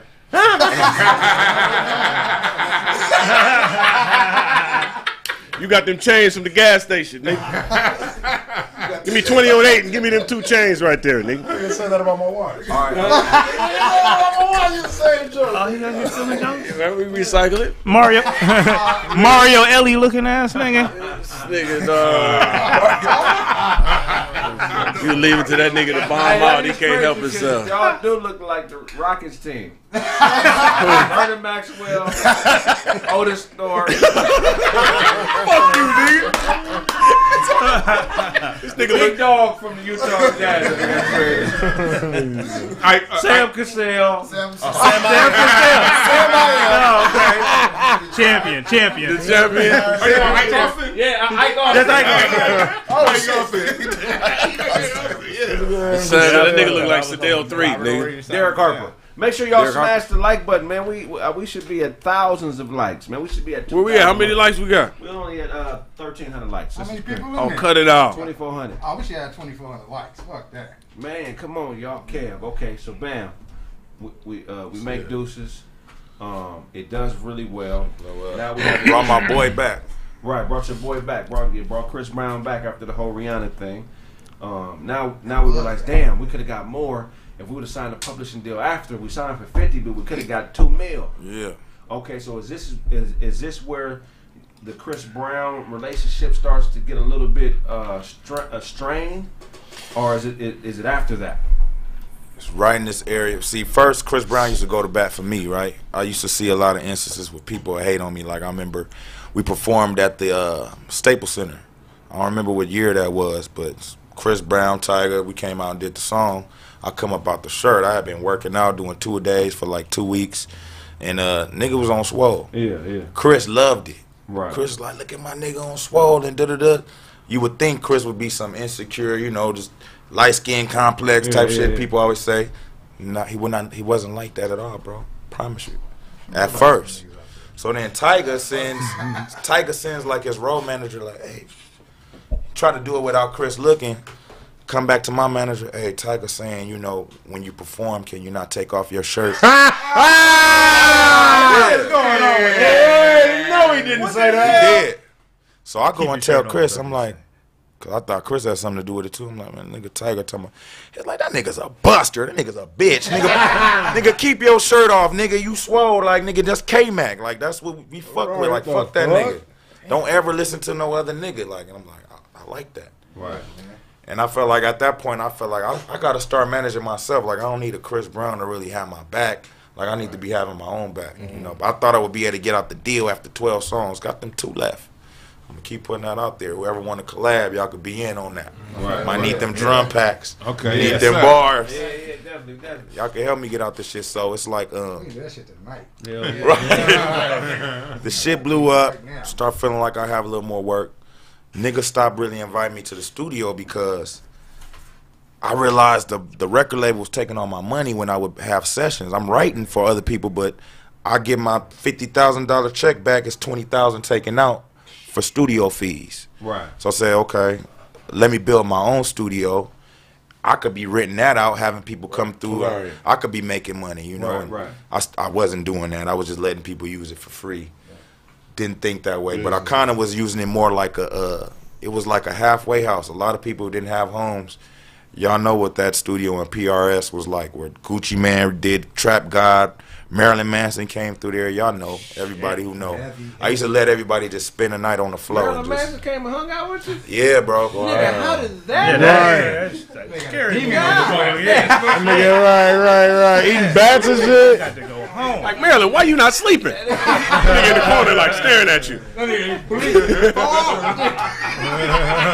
Marilyn, it was interesting because I remember growing up seeing that video where he had like titties and shit. And I remember the shit I was weirded out. I didn't know what was looking. My mom was like, you can't watch that shit. That shit weird. Right. So when I met him again, I was like, I still want to fuck with you just to make my mama mad. Like just be rebellious. That rebellious culture, like, cause I grew up Christian my whole life. Right. So the way I met the nigga though was I fucked with a lot of like street niggas, like BMF niggas who from LA. He from the Black Mafia? No. You finna see how I go. Say it again for TMZ. It's gonna be easy to connect the dots. But this will show you how like 6 degrees of separation is so crazy. You always know somebody who knows somebody knows somebody. Right. So my manager, which is my frat brother, didn't have any. He wasn't in the game, but he used to work for BET, so he knew some people. Right. So I used him for them connections and just people he knew in the street too. Even though he had a degree and all that, he was a street nigga too. But he didn't get in too much trouble. So some of the people he knew from back in the day, they was in BMF. I fucked with a nigga named Twin, who used to manage Jeezy and Gucci. Yeah. So when Twin came back, this little kid from your side of town, like, he introduced me to Gucci. Right. Twin. Right. So by fucking with Gucci, I would always let him use my studio free, get him some other stuff on the low. Definitely. And Gucci started loving me. He did some movie called Spring Breakers. I remember that, yeah. Marilyn Manson come to the red carpet, throw stink bombs at everybody. Boom, boom. And then this is Gucci Man, first time he didn't even know who he was. Oh, good. So Gucci's like, some nigga threw stink bombs at us and Spring Breakers. And I was like, yeah, I'm Gucci, come back to the studio. But he was using my studio. So this nigga Gucci bring Walker, what's the Young Dolph. That was my first time meeting him. Yeah. Young Scooter, Pee Wee the Long Way. All these niggas in my studio. These you get to meet OJ the Juice Man, nigga? I wasn't no OJ the Juice Man. But Marilyn Manson was with him. Then Gucci nigga, that is so weird. Gucci Gucci like I got Marilyn Manson coming through. I met him on the red carpet. He want to do some shit. Cold part, Marilyn Manson was really on some satire shit. He was really kind of clowning Gucci. Really? Yeah, because the nigga gave me a book. He gave me like some book, like I'm not a nigger boy, or it was some book where it's like a black boy head, like it's backwards. I wish I knew the name of the book. That nigga had to get out. Yeah. He gave me some book that looked kind of like. What is you saying with this, my nigga? Yeah. When I read the book, it was written in code. I didn't really understand it. So I thought it was a witchcraft or something. That's the first thing I jumped to. I don't know what it was, but it was definitely racist. Right. And it had a little black boy with his head backwards, and he's in a suit like this. And I'm gonna figure out what that book is. Right. He gave me. Called him out for that. Yeah, he gave me that book. He stopped fucking with Gucci because he seen Gucci was just doing the trap shit. I started showing the nigga like rock and roll shit. Like he's like, dang, you really talented. So then he started trying to put shit in my head. He's like, "You're so dark." Nah. Right? And I'm like, "I'm so dark. What the fuck are you talking about?" Like, right. He's like, "Nah, you write good music and all that, but it's really a darker side." I was like, "I could act dark. Like, let me try some. You want to see some dark shit?" I'm just playing with him. Yeah. So the nigga gets in my studio. It's just me, him. He got like some white dude that do whatever he say. He's like, "This is my slave." He's like, I've been studying him since I was in middle school, and I finally just get to work for him. I do whatever he wants. Probably was fucking him. Wow. But the nigga was an engineer and played guitar too. So he recording us. This nigga sits down in the middle of the booth when I'm finna record and sits Indian style and goes like this. Oh no. And I'm singing, I'm like, oh yeah. I'm singing some soulful shit. Yeah. Nigga singing Amazing Grace. I'm singing 70s songs. I buke these motherfucking demons in here, goddamn. There you go. You're a beautiful man.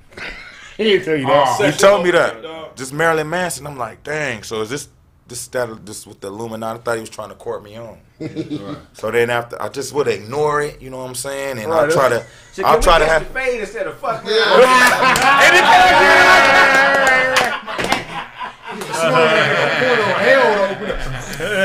Porno hell, nigga. Like a little Nicky. It was my birthday, right? Yeah. So I was like, man, I'm inviting about as many as y'all it is. I was like, I'm inviting a homie. Like, you want me to come for your birthday, but you've been sending me a lot of weird texts. Right. The way he would keep in contact with me, he'd send like midget porn. He'd send porn. It was straight though. Yeah. And I just ignore him. Like, I guess he's just a weirdo. If I just keep it going, maybe I'll get a song with him, get the Grammy. Right. I never really had to do nothing, but the way you was trying to play Gucci Man and make satire of the whole trap life, and you really this white boy don't really fuck with us. Right. I was gonna try to flip it on him. Right. So nigga was calling for it. Nigga just love with Kevin McCall, right? But I'll just be like, hey, don't say weird shit, or if he did, I'll just ignore him. Yeah. One day he went in a room full of people like this. He go, I wish I had a Ziploc bag full of infant penises. And he stopped and look at everybody. And I look around, I'm like, shut the fuck up, turn on the music. Like, just ignoring him. I try to make like the shit was just for attention. Because I knew it was a method to his madness. He was a really brilliant person. You know who he's mimicking that a lot of people don't know of? There was this Russian dude named Rasputin. Oh, yeah. He's mimicking Rasputin. Like 40-50% of his whole persona is Rasputin. Look up Rasputin. The Anastasia nigga? Talking about Rasputin. Rasputin, my bad. No, I thought you was talking about Rasputin. I'm tripping. Yeah, Rasputin. He was an eccentric, like a really eccentric faith healer in Russia at the turn of the century. And basically, he was able to con his way from being just this dirt poor guy in Russia that faked miracles to the advisor to the Archduke Ferdinand's wife, and I'm sorry, to the advisor of the Queen of Russia or whatever it was called. I don't know if it was called Prussia or something at that point, but it wasn't Russia. And basically, he was the reason why they got killed, because he was advising their moves medically and politically. So they had a son that had who was a hemophiliac. And he told the wife, the queen, that the cure was aspirin. So, if you have a hemophilia, that's basically, if you get cut, you keep bleeding. You don't stop bleeding. Well, aspirin makes the blood thin. So that's the wrong thing. So he gave her that advice, and basically the son bled to death. You know what I mean? And that was kind of like a part of his demise, amongst other things. But he was a really eccentric dude that would do shit like what you're talking about. They had him in that cartoon, Anastasia. Yeah, okay. About the Tsar when they had to leave and stuff. Yeah, look up his real life story, Rasputin. That shit crazy. Okay, go ahead. We're gonna finish that story. But yeah, anyway, I was flirting with the dark side just to see what was over there, because I heard, I learned about God, but I was like, let me see, is the devil real? Yeah, I wanted to see. I did. I didn't want to fuck with it, but I wanted to just. Right. Can I be a Christian and be around this? Can I change him? Can I just still make my money in this industry if it is that way? So then the nigga invited me and my baby mama to a concert with Aldous Snow. Okay. Okay. And it was the most evil shit I ever seen. I bet. And then he was like, that's my first time seeing cocaine. He was like, you want some? I was like, nah, I did too much already. Like, that was my way. I would be around people who did a lot of crazy shit. Right. But now to do it, I'd be like, nah, I did too much already. I'm fucked off, nigga. I did too much. So they still was letting me hang out. Then he was like, I want you and your baby mom to come to Florida for my birthday. We're going to really party. And before his birthday, he took me out on my birthday. This is the last thing I'm gonna say about the Marilyn Manson. And I'm like, bro, I'm not coming to your house by myself. Right. Get there with like 10 niggas like this. Scared as a motherfucker, this weird white boy. I didn't fuck with this nigga, bro. He pulls out some shit called absinthe, which is illegal out here. Yeah. It got wormwood in it. And when you drink this drink, it make you hallucinate. Oh, it's not even legal out here. You heard of absinthe? From England, Amsterdam. Amsterdam. You can't have It's not the real shit. He had it. He had it exported. He had it the from wormwood. England. You get it from the UK. Yeah. He had the real shit. So one of my homies take it, dumbass. Damn. And then Marilyn Manson had like a bunch of projectors. He got a bunch of books. He got skeletons, like props, stuff like that. And he had a wheelchair. So my homeboy playing in the wheelchair, Willie, and then got drunk off the shit. He run over Marilyn Manson's foot. Shit. And I'm like, God damn, I was embarrassed, but I was happy too. I was like, that's what you get for all that gay shit. Right. Real niggas in here and ran over your foot. Right. Next thing you know, he's like, everybody, just calm down. I want to show Kevin something. So he puts a movie on, and his wife lays down on the floor, kind of where I'm sitting at. His wife bad? She was kind of bad, but she looked like she fucked with some shit. She had like, I don't like when white girls be having like bruises and shit on them. Like it looked like somebody was beating her or something. Like she was fine though. Right. She might be famous. I don't know her, but put on a movie and the devil is fucking his white man wife. The devil is black. Whatever this movie is. It's a comedian. You know that comedian play the piano too? Yeah, Kraig Robinson. Thank you guys. I know Hot that. Tub Come On. I think the end of the movie. It's a movie where Kraig Robinson is the devil. Right. It's a movie. I seen that shit. So they get to the scene where the devil trying to like get at the nigga wife, and Marilyn Manson and his wife just keep looking at me and going, like this cock, like they trying to get you what? the coke cock. And then everybody else is watching. I'm like, but there's other people right here. We got a bull. Yes. I look and my nigga like, nigga, he went to the fuck his bitch. I'm like, man, this Hollywood shit weird. We out of here. We gonna, man, you. I gotta come back. We gotta go back part 2 of this shit. That was a good ass episode, man. I like this shit, man. I had to tell y'all the Maryland because you know. Don't tell them where they can find you. You already know what it is. Mr. Duncan Penny Hughes, sapiosexual. Fucking what else? Shit. What's the name of your album? Nigga, I keep forgetting. Chill Withers. Goddamn. Get that. You know what I'm saying? Fuck with I think my nigga Charlie got some shit popping. You know what I'm saying? Fuck with that nigga comedy shit. Fuck with this nigga shit. I don't know what you got going on. Taco Tuesdays and shit. Fuck with everybody's shit, man. Everybody on the panel duty. I definitely gonna fuck with this nigga on some music. Autobots. I don't know who my nigga in the back is, but that's good though. My nigga Corrupt Jr. You know what I'm saying? Nah, but we fuck I'm saying everybody on the club. We all doing our thing here. So fuck with this podcast. My nigga on this motherfucker, you did your thing, my nigga. Definitely need you back, bro. Nigga. We didn't get past deuces. Man. We didn't get any part 2. We got to do it. 2 weeks on. I went here to bust a rhyme story. Oh, nigga. That's a whole series. Kev stories is a whole series. Yeah, check me out, man. Uncle Todd Comedy, IG, Twitter. The album, Uncle Todd, I'm out there. It's got Taco Tuesday. It's got Blame the Bartender. I'm about to be dropping my Russia stories, telling y'all the untold stories from Russia. So check me out, man. I'm out there. Yo, what's up, man? This be your boy, The Real DJ Show, man. Make sure y'all follow me on all platforms, Twitter, Instagram. If you want to get your music played, come to the free music reviews for all independent artists. Might shout y'all niggas out. You dig me?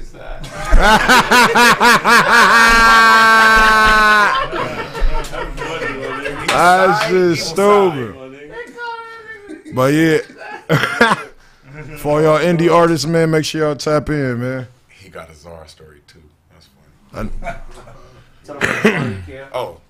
It's your boy Kevin McCall, man. Y'all been great. You can find me on all platforms, Twitter, Instagram, Kevin McCall _official, and I'll follow you back. You know, I like to see what y'all talking about, and just stay tuned. I'm gonna keep showing y'all what I'm doing. I'm writing a book about my life and these stories that y'all been hearing.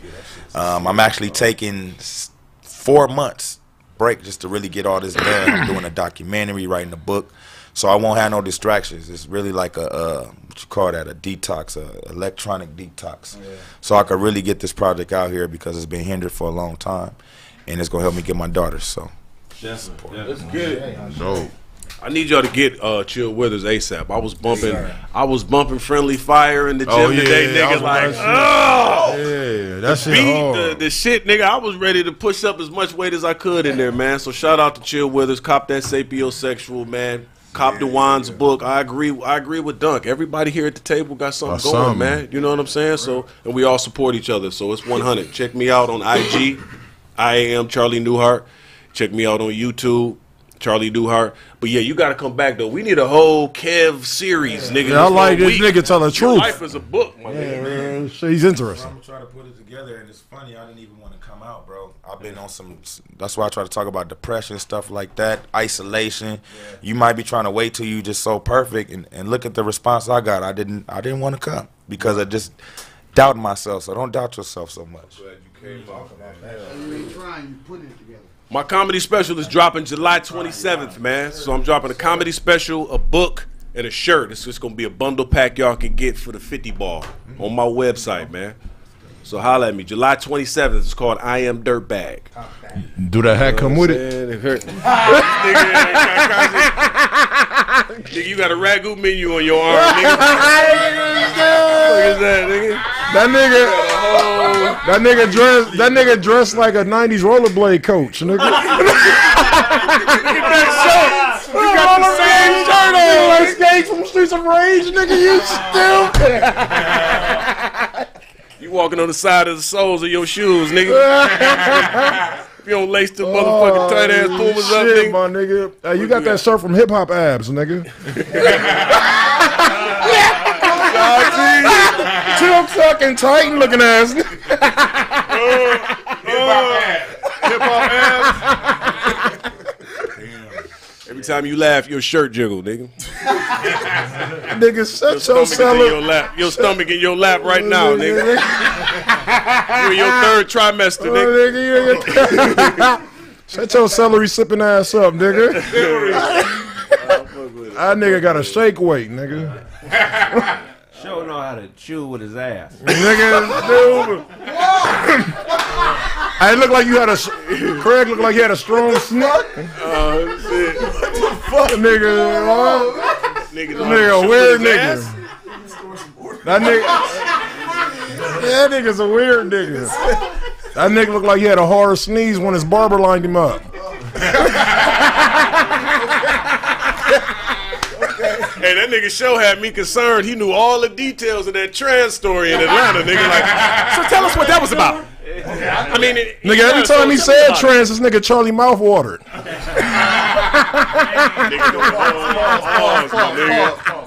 Pause. That's why that nigga happy. Pause. Che, Baquetta.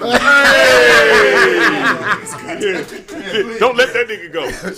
Regular _DOC. We got the brunch coming up in a couple weeks. It's on Eventbrite.com. We gonna be there. Niggas and team gonna be there. Y'all wanna come party with us, man? Come get your tickets, man. Go get a table, get a bottle, do what you gotta do, man. Brunch coming up on the 27th of this month, actually. So shit, come holler at us, man. Let's go. It's on Eventbrite. You can What's get the name of the spot? Rhythm and Brunch. On the spots, it's in Santa Monica somewhere. Man, y'all need an opener, man. That's what's up. Nigga said skate. Yeah. Y'all know my shit. Go to my link tree to get all my shit. HotepBitch.com, where I'm giving y'all the information and all that good stuff. I got my book for sales. Y'all still buying that book like crazy. I appreciate y'all. Every day I wake up, it's a lot of books being sold every night. So I appreciate that. My live drum sample packs, y'all been getting those. I got a few more that's coming out pretty soon. And all that good shit, man. I'm getting ready to do another webinar. I'm just waiting on the date. It's going to be on parents communicating to their children things in life and how to break this hard shit down that's going on in life to the mind of a child. So yeah, that's coming up pretty soon too. How you break down Marilyn Manson to a child, man? Man, you don't. Yeah, we ain't talking about no Marilyn Manson. But I'm teaching them how to break down racism to a child as young as 4 years old because they can understand it. Also, gotta teach that as to talk to your kids, man. Yeah. I was yelled at, nigga, and I didn't know what the fuck I did wrong, but I got socked in the mouth. So I did something. But I didn't never know, you know what I'm saying? So it was like I will make that same mistake again, not knowing there was a correction there. You know what I'm saying? So talk to your kids, man. They're not stupid. They're not stupid at all. At all. Real respect. Look, man, I appreciate y'all supporting the show. Check out those Chill Wither freestyles I put on YouTube. And you got some shit out? I didn't know. I'm putting out some freestyles promoting the album. Let these niggas know that I'm really a MC at heart. You know what I'm saying? How many albums you got? Man, I got 6 now. They got a 6 ball. Hey, okay. So I'm still at it, man. I ain't off that crystal. I ain't never gonna stop. I'm gonna keep doing this shit forever, man. You know, the more rejection I face, the better it makes me. Yeah. I would never be doing stand up if I would have been accepted like I was. You know what I mean? So, yeah, I love y'all. For shit. Check out the website, thekraigsmith.com. Download the album.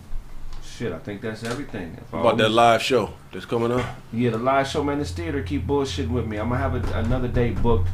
I'm gonna have another date booked very soon, man. I had a date booked in this theater bullshitting with me, but we gonna have something coming. I'm gonna get it together. Let's go. We definitely gonna do that. Yeah, man. If I owe you something, you can get it from God. It's been this episode. Yeah. God. Wait. It's okay to keep it. It's okay to keep it. Yeah. It's okay to go on anyway. Fuck it.